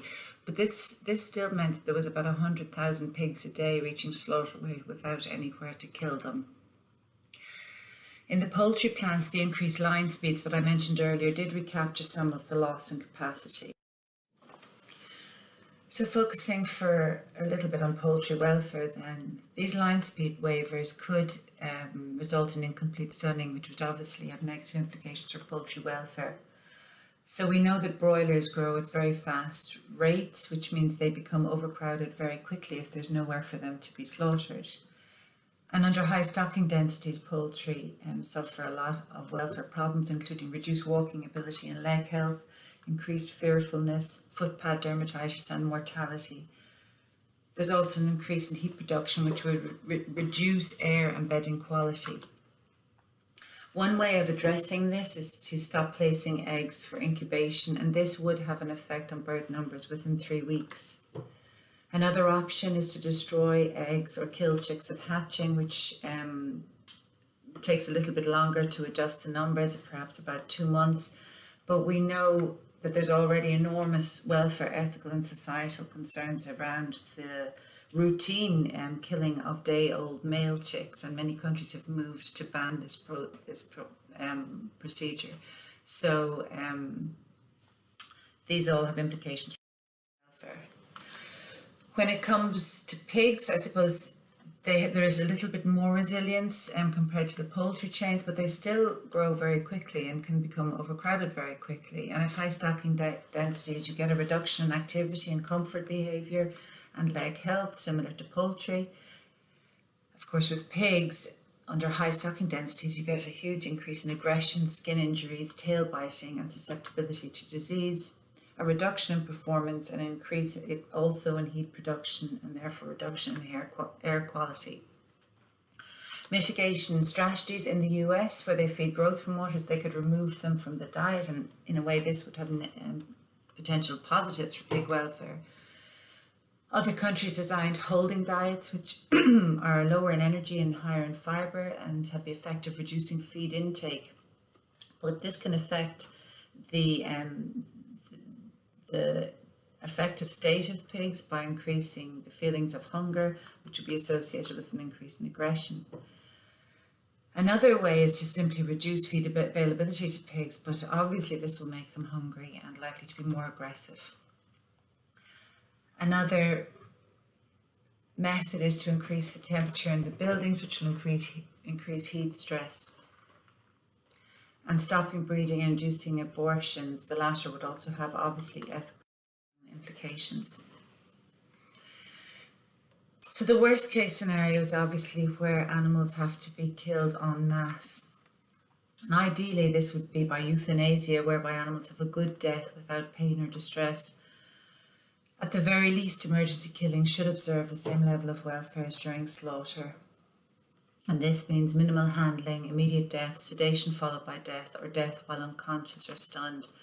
But really, this is very difficult to achieve at scale. And we'll all have seen some of the images from Asia where animals were buried alive in response to the African swine fever outbreaks. And this is obviously very distressing for the animals and the humans involved. So risks to animal welfare associated with handling, the stun kill quality and confirmation of death disposal. So we don't know exactly, I don't know exactly as of today how many pigs have been killed in the US or around the world, but certainly as per September 2020, 600,000 pigs had been killed in Iowa State alone, and up to 10 million birds across the US had to be emergency killed. And the guidelines that would cover these emergency killings are in the US, the AVMA, in conjunction with the National Animal Health Emergency Management System. And in the EU, there were two recent scientific opinions published by EFSA, one on killing for purposes other than slaughter in poultry in 2019, and more recently, last year, in fact, in June, the welfare of killed pigs during killing for purposes other than slaughter. Excuse me. So the methods that were advocated then for pigs include electrical, mechanical, so that could be blunt trauma or captive bolt, gas mixtures and lethal injection. Obviously the chosen method depends on the size or age of the pig. The AVMA also include ventilation shutdown and ventilation shutdown plus heat or carbon dioxide, which is known as VSD+. In poultry, the methods of euthanasia or mass emergency killing depend on the production system, be it floor, cage or aviary, and some of the methods include water-based foam, whole, partial, house or containerized gassing, cervical dislocation, mechanically assisted cervical dislocation, decapitation and captive bolt gun. The method of choice in the US was actually whole house gassing with water-based foam methods, and it should be noted that the OIE does not condone the use of water-based foam methods, even in emergency situations. So from the two EFSA reports, the implications for animal welfare of mass emergency killing, they identified 29 hazards to poultry and 28 to pigs, mostly related to the stun and kill quality, but also to lack of staff skills and training and poorly designed and constructed facilities. With poultry, there are fears about insufficient time of exposure, say, to the gases, and then this timing of ventilation shutdown. So ventilation shutdown, the pigs are supposed to be, or the poultry or pigs are supposed to be unconscious, and they're not supposed to die of thermal stress, but in fact, there are concerns that sometimes they do. We don't need to do too much research to imagine the potential negative impacts of all of these methods of disposal on animal welfare. But at minimum, they're likely to cause enormous pain, fear, impede movement, and also potential respiratory disease. Another area that was affected was animal transport. So anytime animal transportation time is increased, you're going to get an increase in transport stress. Where plants shut down and animals had to be moved longer distances to alternative slaughter plants, obviously they will then experience increased transport stress. But there were also restrictions in movement between countries. So when the new variant was detected, coronavirus variant was detected in the UK, a lot of countries shut their borders, and there were 7 and 8 hour tailbacks on the UK motorways and across the channel in France indeed, and it's not inconceivable that there were animals tied up in those backlogs. So Baptiste et al. Wrote about the impact of the Covid-19 pandemic on the welfare of animals in Australia, and they outlined another interesting scenario that happened whereby the Al Kuwait livestock ship arrived in Western Australia with a lot of the crew sick, such that it couldn't load its stock of sheep and head away again. They had to wait till the crew recovered. And by the time they'd all recovered, they'd entered the month of June, and there is a Northern Summer order, which is that animals cannot be transported during the summer because of the potential for heat stress. But the Australian government revoked this order and allowed the ship to carry its stock of 50,000 sheep. And obviously this provoked enormous outrage from animal welfare and animal welfare charities. There are ongoing cold sow issues associated with the coronavirus, and certainly in Ireland these relate still to tunnies in Germany.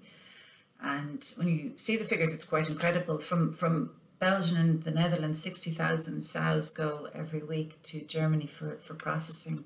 And in Ireland, almost half of our culled sows go to Tonys for processing.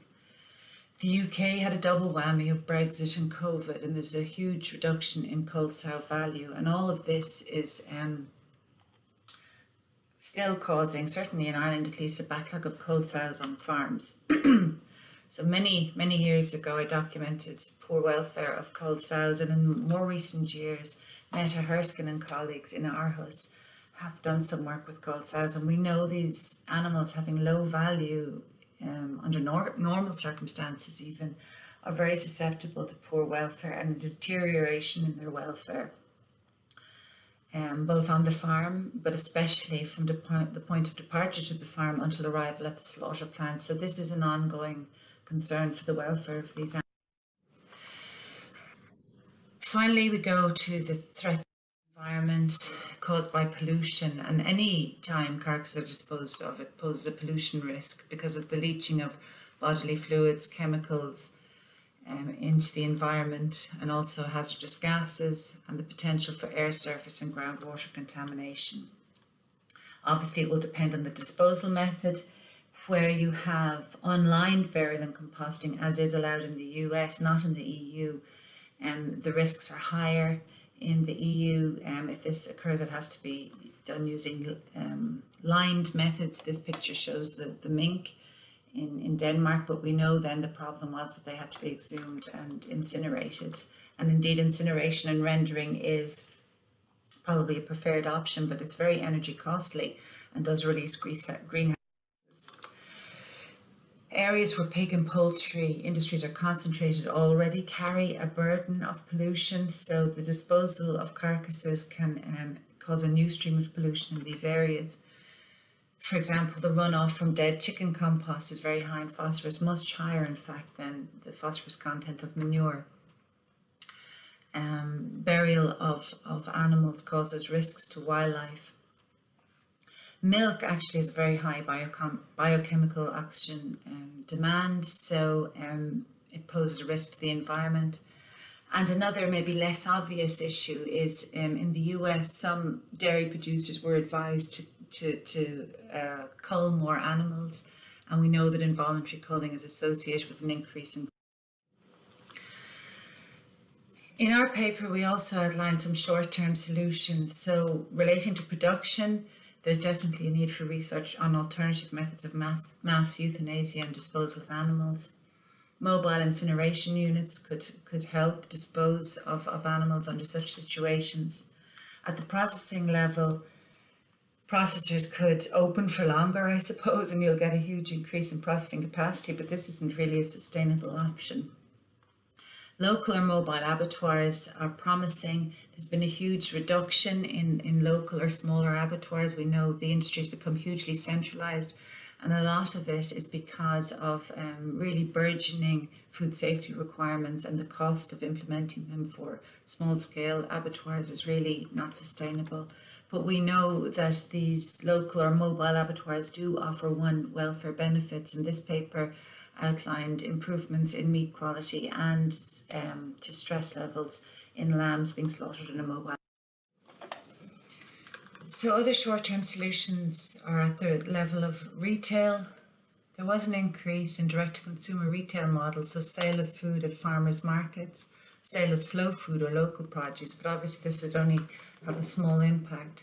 In terms of consumption, some of the initial changes would indicate welfare benefits. There was an increase in home-prepared meals, which is good for the welfare of humans. And there was an increase in plant-based meat alternatives. I realise this is controversial, but such products are associated perhaps with lower greenhouse gas emissions, but on the other hand are also highly processed and therefore perhaps not the best for human beings. A better diet is possibly one that is high in unprocessed plant-based foods, but also involves some meats, such as, for example, the Mediterranean diet. And this would have a lower environmental footprint, and there's lots of evidence to show that it's much healthier for human beings. In the long term, though, obviously, there has to be policy change. And we've seen how Germany has reacted to the enormous upheaval caused by the COVID outbreaks in their meat slaughter plants, such that they are committed to reforming the meat industry. Sustainable intensification is being talked about a lot, and there's a lot of people here that would know a lot more about it than me, but it does seem imperative on us that we need to start re-evaluating how we produce livestock. Moderating our demand for animal products, as I've alluded to in the last slide, would seem to be part of this, and Colin Sage has written about sustainable consumption. Reducing food waste is obviously another hugely important component of this. There is an increase in alternative production systems, and it would seem that the UN Sustainable Development Goals, as well as the EU's Farm to Fork strategy, which requires a fair, healthy and environmentally friendly food system, is looking for alternative production systems. Regenerative agriculture is growing in popularity, and this is the title of a book, Farm Girls Search for the Promise of Regenerative Agriculture. But as she concedes, one size fits none, and the solution is likely going to have to come from a range of areas. Silvopastoral systems offer high biodiversity and good animal welfare for animals, and these authors talked about how they provide efficient feed conversion, enhanced connectivity between habitat patches, as well as animal welfare, and therefore they truly meet the One Welfare requirements. But on the extreme, then you can have very high-tech production systems, such as this is the Kipster farm, and they are able to produce very profitable eggs under a very profitable business model, but it's also a carbon neutral model, so environmentally friendly. And the farm has won awards from Compassion World Farming and Eurogroup for Animals for the high standards of animal welfare. So this system also quite different from silvopastoral, but also offers huge One Welfare. So what you've seen in the past few slides are all the One Welfare problems that this pandemic has created. And our thesis is that we therefore need a One Welfare solution. And animal welfare should probably be central to any One Welfare solution, because it's our connection to other animals, as we talked about throughout this presentation, that really inspires our concerns and connection to the environment. Animal welfare, because it is central to animal health, is a very powerful preventative medicine, and this is very important in an era of antimicrobial resistance. Also, improving animal welfare can mitigate greenhouse gas emissions, and probably even better than breeding strategies, and without the potential cost to animal welfare that some breeding strategies can bring. So indeed, farm animal welfare is a central component of sustainability. While COVID-19 raised a myriad of One Welfare concerns, it really has highlighted the fragility of our food systems, and it's also provided us with a unique opportunity for radical change, whereby we can build resilience and ensure food security in the face of future challenges. And a One Welfare-driven transformation of livestock production will ensure a safer, fairer and healthier environment. So I'd just like to thank you very much and draw your attention to two conferences. They're actually happening on either side of the EAAP conference this year. The first is the WAFL, the Welfare of Animals at Farm and Group level, and the second in mid-September is the One Welfare World Conference. Thank you very much. Thanks very much, Laura, for a very comprehensive view of the impacts the pandemic can have on animals, environment, and also human welfare. I think your One Welfare approach sheds a very different light on the way we see things, because, for example, in the media, a lot of attention has been given to what has happened with livestock and with the environment. They have focused on the consequences of emergency killings and so on, but I think very little attention has been given to the psychological toll it can have on the human welfare as well. So it's certainly a very interesting angle to view things. You have offered several outlined several solutions to tackle this issue, both at the production, the consumption, and the processing and the consumption level. Well, some of the things you have presented have mostly affected very intensified livestock farming systems. Do you think it's realistic, or it can be cost effective for them to scale back to systems that can be more adaptive in these conditions? Yeah, that's the $60 million question, Isabel. You know, I mean, do we run two models, you know, like the Kipster farm there, or have pigs out in agroforestry settings and supply a stream of high value, high one welfare value meat through that stream, and then still have thousands of pigs going through the intensive model with all the problems of lack of resilience and everything that has. And I just don't know if I've got an answer to that, because there's still such a demand for cheap food, I suppose. And those of us with the luxury of spending more may choose this high one welfare, you know, to source our food from the high one welfare systems. But that still doesn't solve the problem for everyone else who wants to eat meat. But I think, yeah, so I just don't know though about the sustainability of these intensive systems. And while we can employ all the tech in the world to help us manage them better, you know, really, they just don't have the resilience, it seems, to these shocks. And the previous speakers have talked about how they are inevitably going to increase, and we're going to have more of them. So it's not going to be easy, but I think there has to be more resilience built into those intensive models as well as developing completely alternative systems. I mean, I really don't know the exact solution to it, but I think we all have to get our heads together and try and find one. Yeah, we've got to find the pathway, certainly. Yeah. We have one question from the audience from Jan Ledoux, and he says, to be less than welfare friendly, how can we encourage more local investment in processing capacity to overcome some of these welfare problems? Yeah, I mean, this is an area, I've just finished developing a project on alternative pig production systems and trying to create another production stream in Ireland, and talking to people in the industry. They're saying, brilliant, and the government is offering money to develop these, but where are we going to kill our pigs? And I've spoken to some butchers, and they're just exasperated about the amount of legislation and requirements and financial requirements that are being continuously placed in them. So they're saying, you know, the farm to fork and all these strategies are advocating that we have more local produce, but unless there's a huge drive in policy change, you know, I mean, I don't know what some of the people I've spoken to have talked about is that the requirements are developed for intensive and large scale processing, whatever, and that there needs to be a separate set.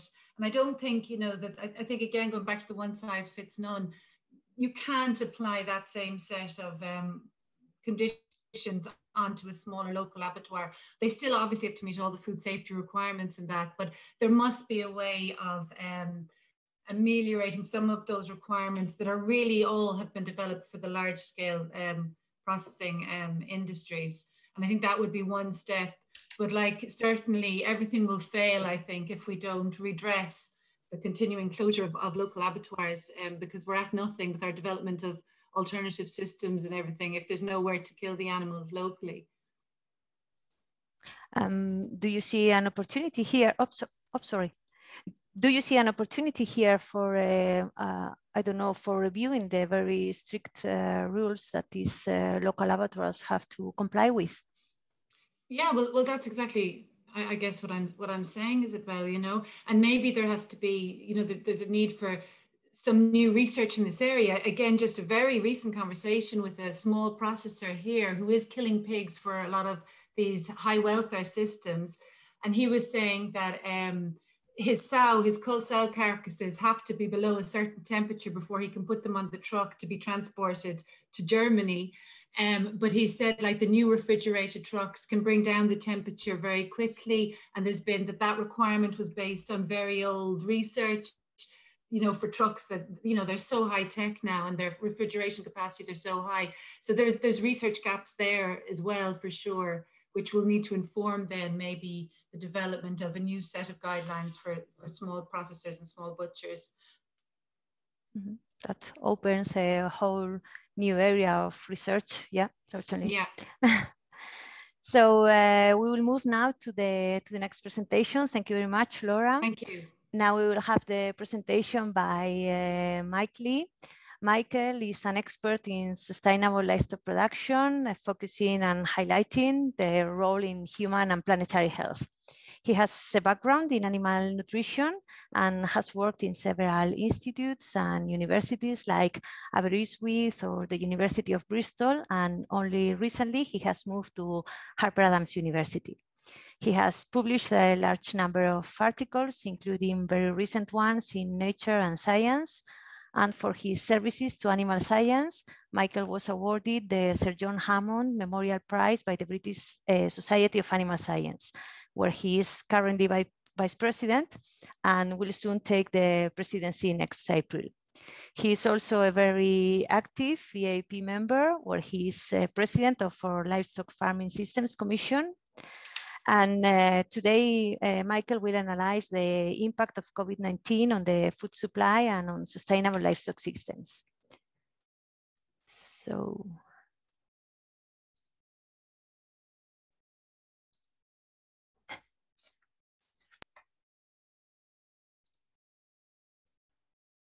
My name is Michael Lee, and I am Deputy Vice Chancellor at Harper Adams University. The European Federation of Animal Science has asked me to talk about COVID-19's impact on the food supply chain and aspects of sustainable livestock systems. As we're all aware, there have been many global challenges which require scientific solutions, not just COVID-19. For example, we need to concentrate on how we improve our diets. The diets that we consume have had major impacts on the health of all nations, and therefore we need to consider the role of diet in human health and make sure that the food that we grow and raise is delivering to human health. We also need to tackle farm incomes and ensure that farms are resilient and robust and economically viable, and delivering the future food systems that will drive health. We have lots of pressure on land. We wish to protect biodiversity. We do not want agricultural encroachment into rich biodiverse lands like the Amazon, the steppes and the Pampinas. And at the same time, we have a world growing human population. So how are we going to feed more people with the same amount of agricultural land? So therefore we have to farm more efficiently and utilize land more appropriately, with growing pressures, not just for food, but recreational use and also for energy and fiber. Climate change. We don't even have status quo. The type of systems that we have now and the agriculture we have now is not the agriculture we're going to need or have in 10 to 15 years' time. So we need to consider the robust sort of agriculture that will deliver food systems in a very variable climate. We need to wean ourselves off chemicals and high impact inputs and look at more a circular economy and an agroecological or biological approach of farming, and wean ourselves off chemical agriculture. And then of course, COVID-19 has had huge impacts on the food system and all our lives. So none of these things can be tackled in isolation. They must be tackled together, and they all need scientific solutions. Particularly if we consider COVID-19 and the impact it's had on the food sector. Ways that we can work around looking at a future food system is that we need to develop a roadmap of support across the food supply sector, all the way from primary production on farm to the consumer at home. How we consume and access our food has changed during COVID-19, possibly forever. And also how we grow food and raise animals has changed. Access to labour, particularly international recruitment, has changed during the pandemic, and that may never return to how it was before. So what we produce and how we supply it needs to change. And opportunities may align with national food strategies, which will link food to health. And we need to consider the food that we produce as the health industry to drive human health, to make us more robust to the challenges of the next unfortunate pandemic that may hit us, and therefore ensure that we're in a better position to be able to tackle that. I think COVID-19 has really shown that a refocus on obesity and metabolic syndrome driven by poor diet, as these have led to increased risk of death and poor health associated with COVID-19. So what are the shocks that COVID-19 has applied to the food system? Well, it's across many areas, from food production, food processing, food retailers, and also the consumer. So what I want to look now at each of these and consider some of the challenges that COVID-19 has applied and some of the solutions. First of all, in terms of food production, well, one of the major challenges associated with our farming industries is access to labour. The closure of borders during the pandemic has reduced international workforces on farms. Farms are usually rely heavily on this international labour force, and so that has changed the way that farmers are going to develop in the future. For example, fluctuating demand for milk has led to dumping of milk by farmers. So for example, the aeronautics industry, which required milk supply from a particular producer because they were no longer flying, then they closed the requirement for that milk production. And therefore anyone who's in that supply chain had no way to sell their milk, and the only way that you could get rid of it was to dump it. So we need more resilient supply chains. Increasing demand and order variability from retailers resulted in the meat industry having carcass imbalances and diminishing revenues. There was risk to global supply continuity for critical inputs for feed, supplements, and medicine vaccinations, the supply of those from all around the world. There's increased scrutiny in how food is produced and wider issues of sustainability in what we eat. Consumers will start to look at their health and understanding how that's related to the food that they consume. So how has food producers, how have farmers responded? Well, we need to have investment in precision agriculture, improving efficiency and net zero.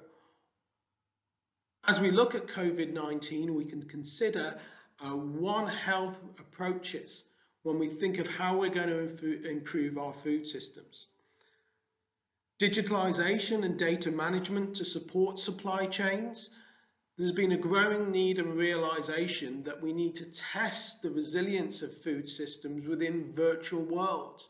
So applying how different farming methodologies can be used on a virtual farm before we apply it to the real world. And this will test the resilience of different interventions and the impact it will have on the supply of healthy food.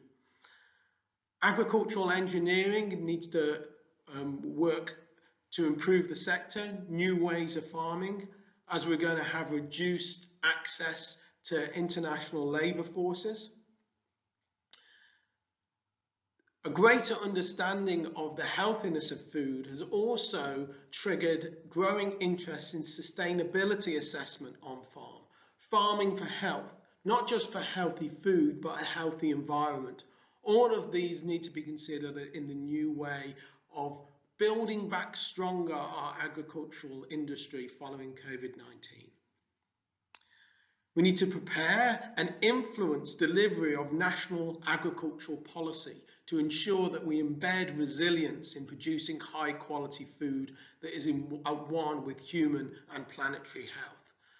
And to support this, we need to give farmers the tools to be able to access how resilient and sustainable their farms are. For example, really good carbon toolkits and biodiversity assessment on farm. So actually, when farmers are looking at how they improve their systems, they have the methodology to determine where they're benchmarking and where their baseline is.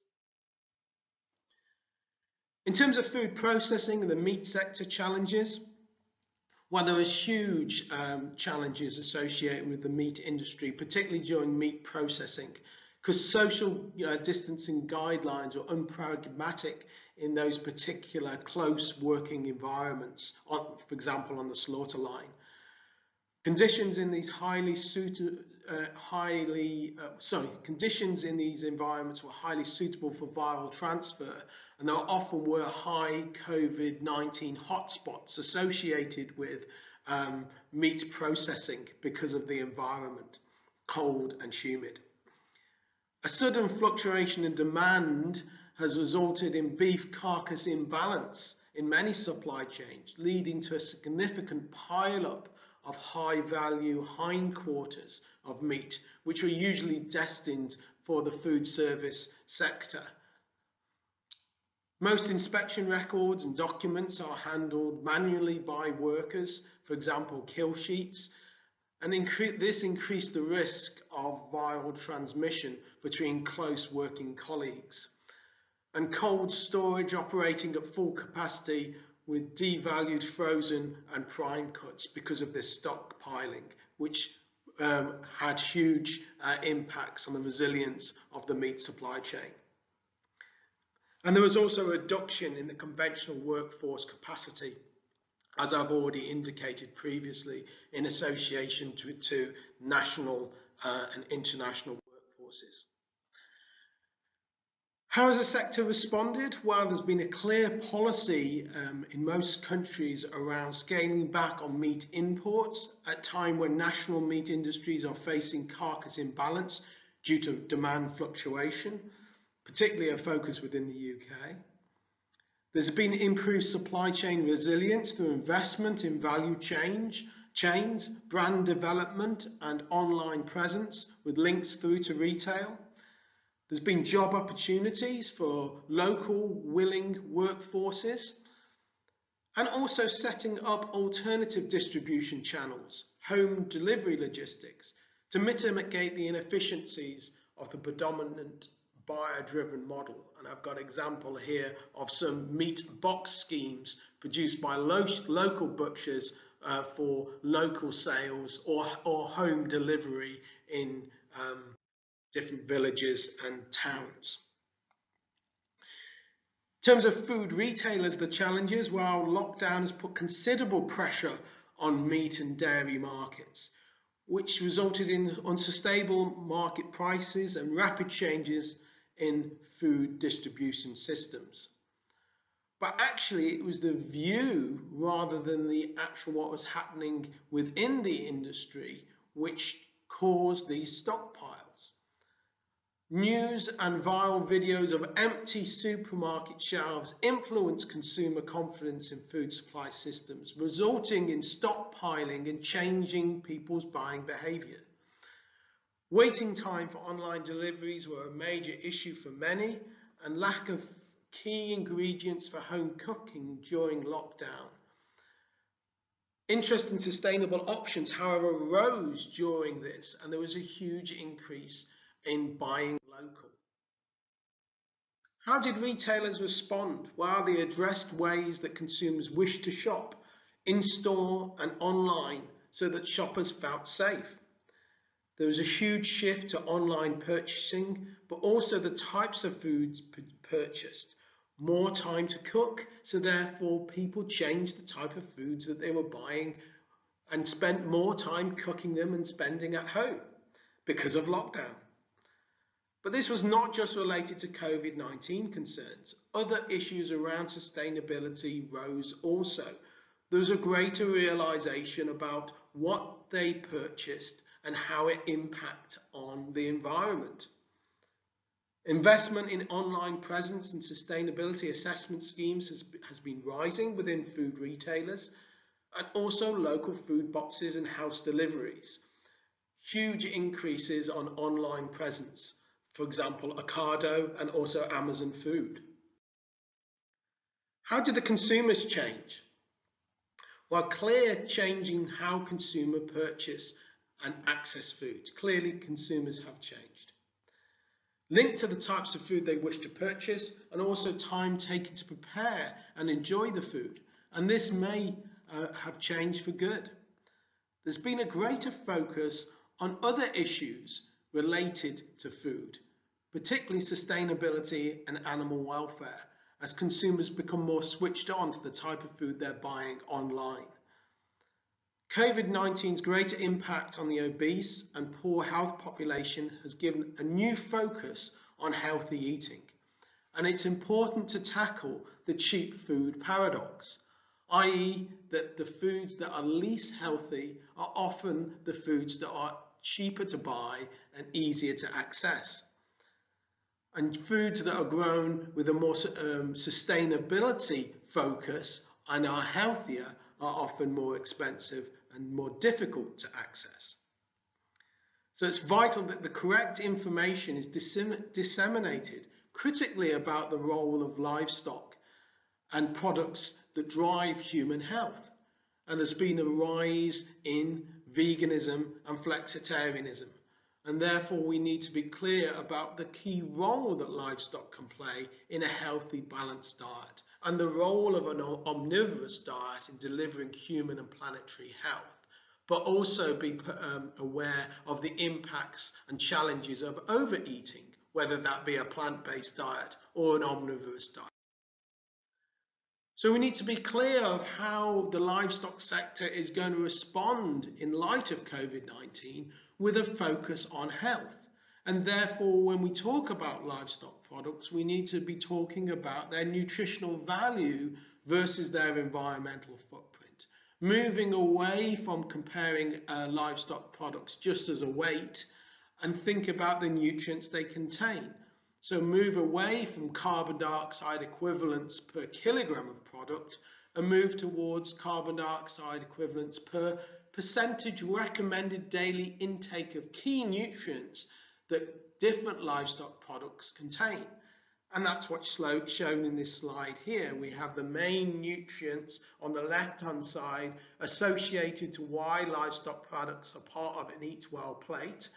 The recommended daily intake, the RDI of those key nutrients, proteins, micronutrients, long-chain fatty acids, and then the proportion of these nutrients that different livestock products will give on in a 100-gram serving. And when we compare the environmental footprint of these products based on their nutritional value, some of the rankings that we have considered previously, for example, between chicken and beef, change over. So that you actually have a lower environmental footprint for beef because of its high nutrient density. And when we consider the environmental role and the environmental impact of livestock, we need to include their nutritional value. So sustainability is complex, and if we're thinking about livestock systems, we need to ensure that we deliver all three pillars of sustainability. So producing products, animal-based products that deliver human health, that provide robust businesses which are going to ensure the future generation of farmers coming through into the industry, and also that we're the first generation that leaves this planet in a better state than we have found it. So therefore we're reducing emissions and producing food in an environmentally friendly way. And central to all these three pillars is health, whether that be soil, plant, animal, and human. COVID-19 has been one external shock to the agriculture and livestock sector, but there are many others. Social change. We are changing the way we think about our food, what we consume, and what we want from our food. There's been many changes in different eating practices, flexitarianism, veganism, and therefore we need to consider how food systems will deliver health. Injustice. There's huge injustice within country and across the world in terms of access to food, rising poverty, people not having the control of their finances to make the correct purchase decisions. This cheap food paradox needs to be addressed so that healthy food is available to all, and informed choices around the benefits of a healthy, balanced, omnivorous diet needs to be clear and accessible. International trade, particularly within the UK, as we've left the European Union, how we interact with other countries and organisations around a just transfer of food systems. Urbanisation. As countries get richer, people move from rural communities and into cities. And when they do, they consume differently. They consume more, and they have this nutrition transition with greater demand for readily available foods. And again, they change the way that they actually eat, purchase, and the type of foods that they consume, which has huge pressures on human and planetary health. And of course, I've already mentioned climate change. The agriculture we have now may not be the agriculture we need in 10, 15 years' time. So central to all this is how farming systems will respond, and they cannot be tackled independently. They need to be tackled in concert, collectively, working together. My last slide is just an exemplar of a collaboration to show how organisations and countries can work together to find answers to more sustainable livestock systems, and in particularly in this case the Global Farm Platform, sustainable ruminant livestock systems. And working together, thinking of how different ways of raising livestock in different ecoclimates can contribute to a sustainable food system so we can tackle challenges such as COVID-19. Thank you.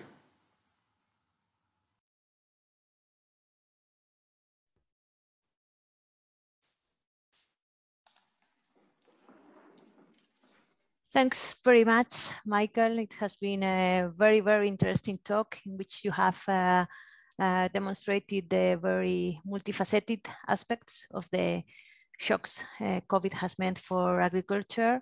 You have presented the different challenges for producers, retailers, consumers, and different solutions to this challenge, which is obviously not the only one that the livestock sector is facing. Yes, you said there's social change, climate change, and many other aspects that are also affecting the sector.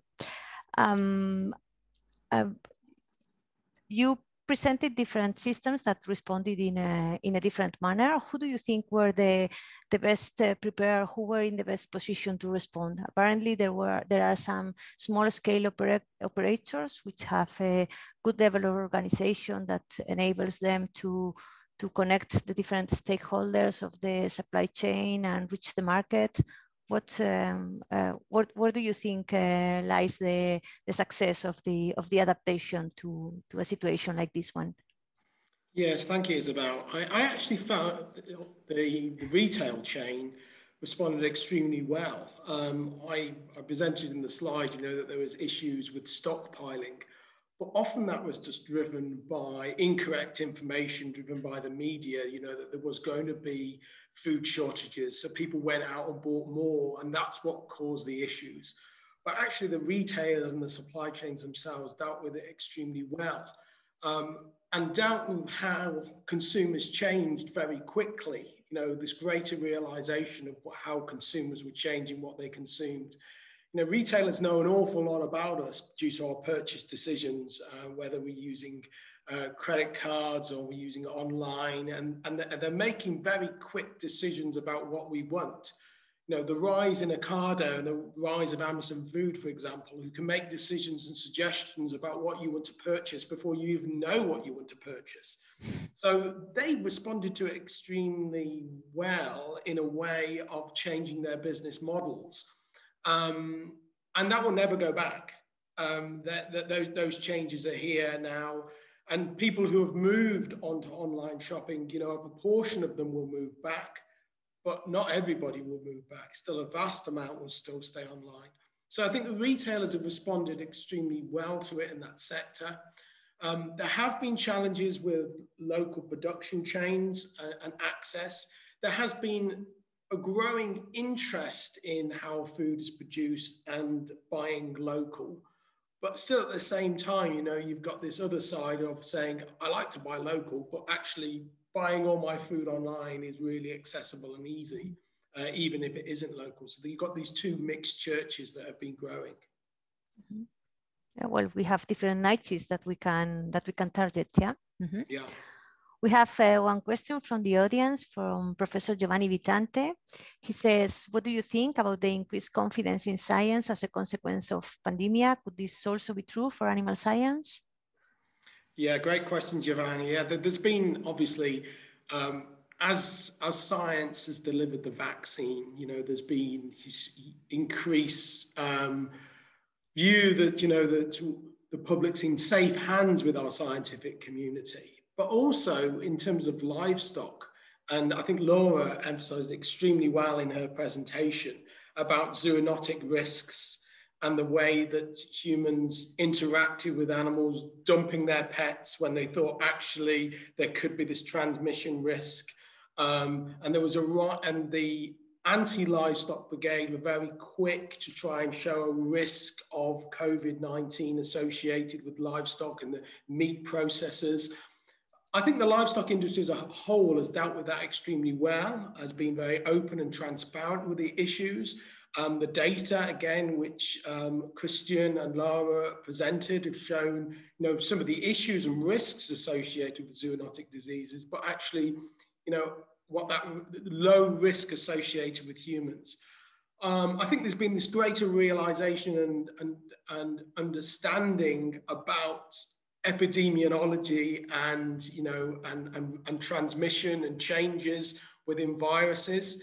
So I actually think, you know, there's been a lot of good information that's been put out, and I think the public are more informed. And so even though obviously COVID-19 has had catastrophic impact on so many families, I really feel that for the next pandemic, and there will be a next pandemic, unfortunately, hopefully everyone's more in tune with what needs to be done, and hopefully governments are more in tune with what needs to be done to support the scientific community, because I think the public is very much aware of the investment that was needed in science to deliver a solution. And if that investment wasn't there in science, what a big mess we would be in now. Mm-hmm. Thanks. We have some other questions here. One is from Luciano Pinotti. He says, in your presentation, you mentioned an anti-livestock agenda. Can you develop a bit more about it? And do you think that COVID-19 has accelerated this agenda? Yeah, I do, unfortunately, because there has been this view about what's been driving ill health and metabolic syndrome, and this view that plant-based solutions will always be environmentally benign and healthier than livestock alternatives. But of course, that's not true. And Laura showed very well, you know, the healthy Mediterranean diet. So it's all about balance and the role that livestock play in healthy diets. And that's what I was trying to emphasize in my slide. And I don't think I did it particularly well. I don't like pre-recordings, as I've mentioned to Andrea before, but, you know, the fact that when you think about livestock in terms of the key nutrients it provides, where it sits in an eat well plate, and working with national food strategies to actually get the true evidence around the vital roles that livestock play, particularly dairy in terms of calcium levels, but also meat in terms of bioavailable iron and vitamin B12. But of course, it's got to be in moderation. And I think the anti-livestock brigade have been so quick to draw lines and conclusions around bad health, livestock, and COVID-19. And of course, those correlations are not necessarily there. But if you eat badly, you often overconsume livestock products. But of course, you can eat well and eat livestock products. Mm-hmm. Thank you. We have one question here concerning health, which can be maybe answered by Christian. It says that health was mentioned to be central. So do you think we have enough of an idea of the disease burden in our livestock, nationally and individually on farm, to be able to efficiently tackle these often endemic diseases in order to increase health and welfare and ultimately the sustainability of farming? I think yes, we do know pretty well what is the shape of the health of our livestock, and I think we can say in Europe in general that we do have a very possibly the most efficient system of livestock health that does exist on Earth. The problem is, or the fact is, that there will be always new challenges, and that we need always to readapt ourselves to new environments, new circumstances. And as animal production systems change, and possibly now there is a kind of trend towards more open air, more extensive, more animal welfare friendly, and so production. This is very good from several aspects. But from the health aspect, it's not always the most easy way to tackle diseases, particularly when you are thinking of things like tuberculosis in many animals, African swine fever and others in pigs, maybe even salmonella or avian flu in birds. Those are a bit more challenging to tackle in more extensive systems. So it is not a problem, but it is something that we continuously need to adapt to and to think of. That's all. Yeah, thanks very much, Christian. We have a couple of questions by Phil Gansworthy. I think they are addressed to Michael. One is about the cheap food paradox. He says that it's valid, but how can you overcome it for people who use food banks? And the other concerns also, how can the milk production chain be resilient when it has problems like losing the airline market and there's a little margin? So resilient may cause quite important economic problems. Yeah, thank you, Phil. And I think I can tackle both those questions together because I think they do align. Yes, you're right. The cheap food paradox is very complicated to resolve, but it needs to be. And that needs government and it needs policy. Because there are many people in society who have not got the control of their finances and can make the correct decisions. And so therefore there needs to be support in making sure that food is accessible to those individuals. And that really needs good political intervention.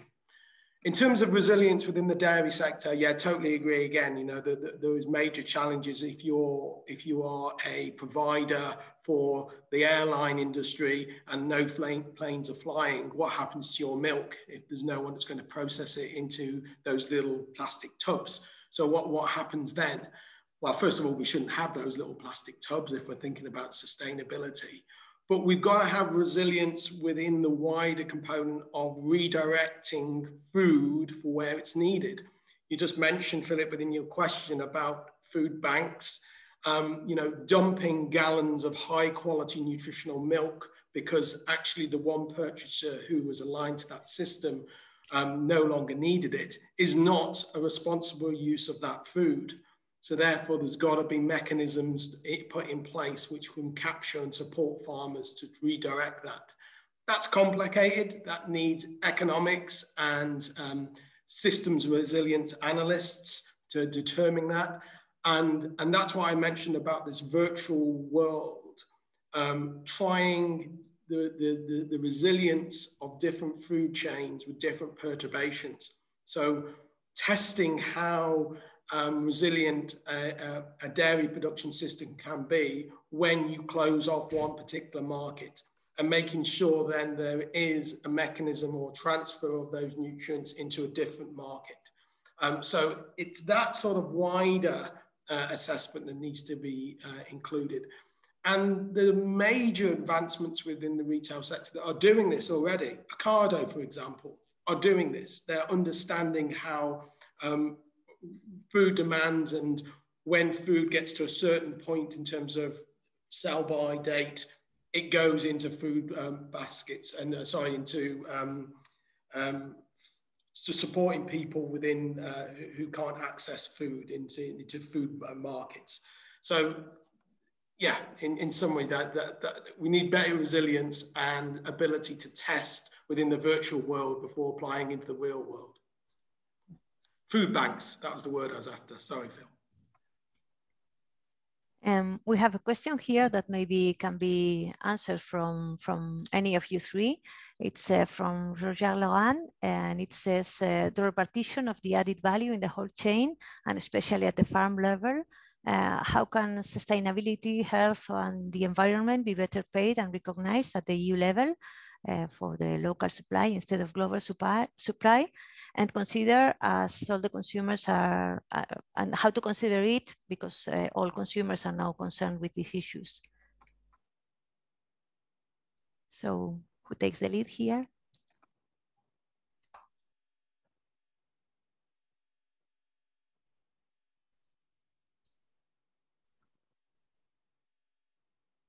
Any of you wants to answer this question?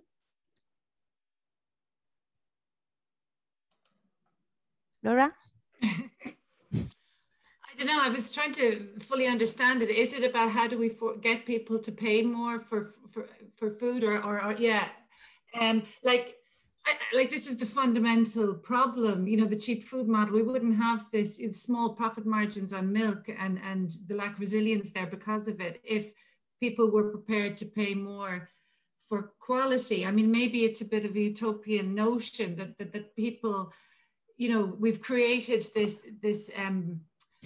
dependence on cheap food so that we can have so much more of our income to spend on all the other products and goods and phones and cars that drive an economy.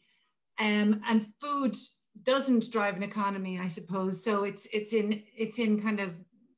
in everyone's national interest to keep that as a small portion of the consumer's expenditure. But yet the costs are enormous that we're paying to have the luxury of cheap food so we can spend money on all the other things that drive an economy. So like, it seems to me that it requires, you know, enormous political change or policy change, because we've created a dependence amongst people on paying very little for their food, and now we're expecting them to pay. And they've believed, I think, that food was it was a given that it was animal welfare friendly. It was a given that it was healthy. I think consumers just expected that, you know, and they didn't realize, and they don't realize that for farmers, it was impossible to meet all those demands when the margin was shrinking, you know, year on year. So there's a huge conundrum there that I don't know how we're going to solve, but I do think it takes enormous political change, radical change and policy change. And maybe I'm being naive even in saying that, but you know, we always get it thrown back to us when you ask a consumer, will they pay more for higher welfare? You know, I want the animal's welfare to be good. I want the environment, but will you pay more? Well, maybe not. And we hold them responsible then, it's your fault. But they've just assumed that all of that is a given when they buy their produce. And it hasn't, it's been eroded and eroded away. And I just think, for all of us, we have to reevaluate what we spend our money on, and you know, that our health and the health of our children are at risk if we don't prepare to spend more. But I don't think it's enough. I think it has to be supported by policy. I don't know if that makes sense, but they're my thoughts on it. Yeah, there's been a lot of discussion around, you know, I agree with everything Laura said, you know, it is extremely complicated, but, you know, the true cost accounting of food. So the view that the polluter pays. So if you're producing food that pollutes, then you pay for the cleanup. You pay for water quality improvement. You pay for greenhouse gas emissions and carbon capture. Of course, that needs to be part of an equitable supply chain. And of course, then the consumer needs to pick up that bill if they want those products that are more environmentally damaging. But also aligned to environmental health, you've got human health. So if you eat inappropriately, you consume inappropriately, you will burden the health system. And that will have a cost associated with it. So you could extrapolate true cost accounting for the impact of human and planetary health. And that would naturally make polluting foods and unhealthy foods more costly. And hopefully then, by definition, healthier foods and least polluting foods will be less costly. So that's all part of a changing paradigm associated with it. But we need to also be extremely fair about how foods are produced within the environ of a farm. So actually not just demonize a production system, say, for example, milk production, because you've got enteric fermentation of the cow, but actually think about what that cow is also doing in the part of the wider farm. So if that farm has hedgerows, trees, high investment in soil quality, then that is rewarded for the farmer, not just the detriment of the enteric fermentation. If that dairy is using byproducts and recycling industrial waste streams that would never otherwise be lost or not be used for producing high quality nutrition, then that farmer is also rewarded for that. So there's many of these different aspects that we need to consider within a new, healthier food system for both human and planetary. But we need good politicians. Yeah, bottom line. Not just good scientists. We have a question here concerning the direction research should take. In this case, they are asking about if it should be active in the value chain and the correct payment of farmers. But I would like to broaden this question to all of you and have a final remark from your part on where should research in your field be addressed so that it can better tackle the possible consequences we can have, not only from this pandemic, but from other challenges that the livestock sector is facing. So can we start with, well, in the order you have presented, for example, Christian, maybe? Fine. So I think, I mean, there are, of course, many challenges regarding animal health and in the field of animal science and after the COVID crisis or during the COVID crisis. But I think there are 2 points that are very important and that are already reflected somehow in the new calls in the European programs and also in the national ones. One of them is the switch from using more antibiotics towards using alternatives to antibiotics. This goes from the prebiotics to the probiotics to the postbiotics and all the other options that there are essentially to improve the immune system instead of fighting against the bugs themselves. So that's one area, including the use of the knowledge on the microbiota in this regard. And then the other very large field where there is a lot of things to do still, although we are building on good and on sound existing knowledge, is the field of biosafety in a very broad sense. Not just the interaction between wildlife and domestic animals or between different herds or different species of domestic animals, but also the broader sense of biosafety that may include vectors, that may include airborne risks, waterborne risks, slurry-borne risks. all these kind of things. So I think these two fields regarding animal health are probably expecting some growth in the next years. Thanks very much, Christian. And concerning welfare, Laura? Well, following on from something Christian said there, where he mentioned, you know, we've got to look at, instead of tackling the bugs, get the immune system working and animal health, and he listed a whole, and I would add animal welfare to that, because there's only some very recent few studies showing how, say, keeping pigs in a high welfare environment has beneficial effects when you challenge them with disease, for example. And you see, and like, it's just, so I would say that animal welfare, going even further back, is one of the key ways of improving animal health and reducing antimicrobial usage and the threat of antimicrobial resistance. But I would definitely say, and because following on from my One Welfare advocacy of One Welfare, I should say, that I think we all have to start working better together. In, you know, we all talk about projects, they're multidisciplinary, but we really, you know, work together to create more than what we would do individually in a kind of a transdisciplinary fashion. And I think that evaluating any system now or any management or any is pointless unless we do it holistically and include all actors in the chain, the animal, the environment, the human. There's no point in going out and evaluating a grazing strategy unless you make sure, for example, that it's good for the environment, the animal won't suffer, or whatever. And I think that kind of holistic approach is what I would advocate in all our research going forward to ensure sustainability. Yeah. Thanks very much, Laura. I see no other way either. Michael? Yeah, totally agree with both Christian and Laura, you know, particularly the importance of multidisciplinary research and cross-boundary research. You know, pandemics, greenhouse gas, and everything that's affecting our global planet doesn't recognize these little anthropogenic lines on a map called countries. You know, they're just something that we've made up.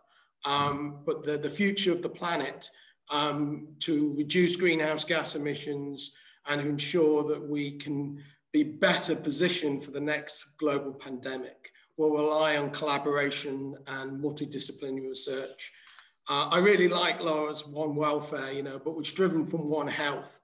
You know, we've got to consider, you know, human, planetary, and livestock disease. And I think what COVID-19 has really done, it is putting into everybody's viewpoint how susceptible humans are to disease and how we are not just the complete controls of our destiny.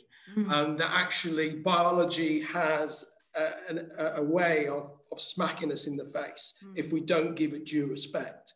And therefore an understanding about livestock systems, biodiversity. You know, Christian mentioned about the pangenomic response, about greater understanding of human health and the role that microbes have within our gut, but also the interactions that we have within livestock systems as part of a biological system and biodiversity, and how our food system ties in with that. So I really do like the idea of circular economies. And if you do like the idea of a circular economy in terms of sustainability, you've got to respect and understand the importance of livestock, because they're a critical component of that. But also, I think Laura picked it up right at the start, which is the vital role of companion animals. And we mustn't forget that.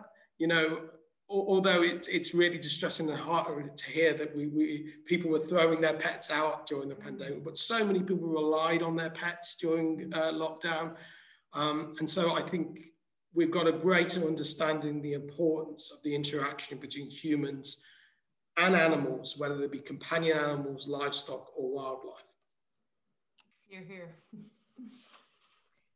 So thanks very much to the three of you, and also to Martin, who isn't with us anymore, because you have presented very diverse topics. You've had a very interesting conversation about the impacts we can see of this or of any pandemic on our livestock sector. And it's clear that we will have to deal with uncertainty in the future, but that science, both basic and applied science, will be there to help provide solutions to anything that the livestock sector may face. It's obvious that we will have to target system resilience, sometimes adaptability, or even transformability for some situations. But I think what you have presented today will help attain these objectives in the many different livestock farming systems that we have in Europe and beyond. So thank you very much to all of you for your availability and the very enlightening presentations that you've done today. And thanks very much also to all our audience for being there. I remind you that you will soon receive a questionnaire for gathering your opinions about how this seminar went and what we can do in the future with this new EAAP webinar series. And I'd like to remind you that we have our following webinar next 31st of March. I don't know if I'm sharing my screen, sorry. Can't you see the program of the webinar, of the INSEMS yes, webinar? We can see it, okay. Isabel. Yeah, sorry, I was lost. I didn't know which screen I was on. So thanks very much to you all, and hopefully see you at the end of this month in our next webinar. So thank you. We will close here. Thanks very much. Bye. Thanks. Thanks, Isabel. Thanks, EAP. Yes, thanks a million. Bye-bye.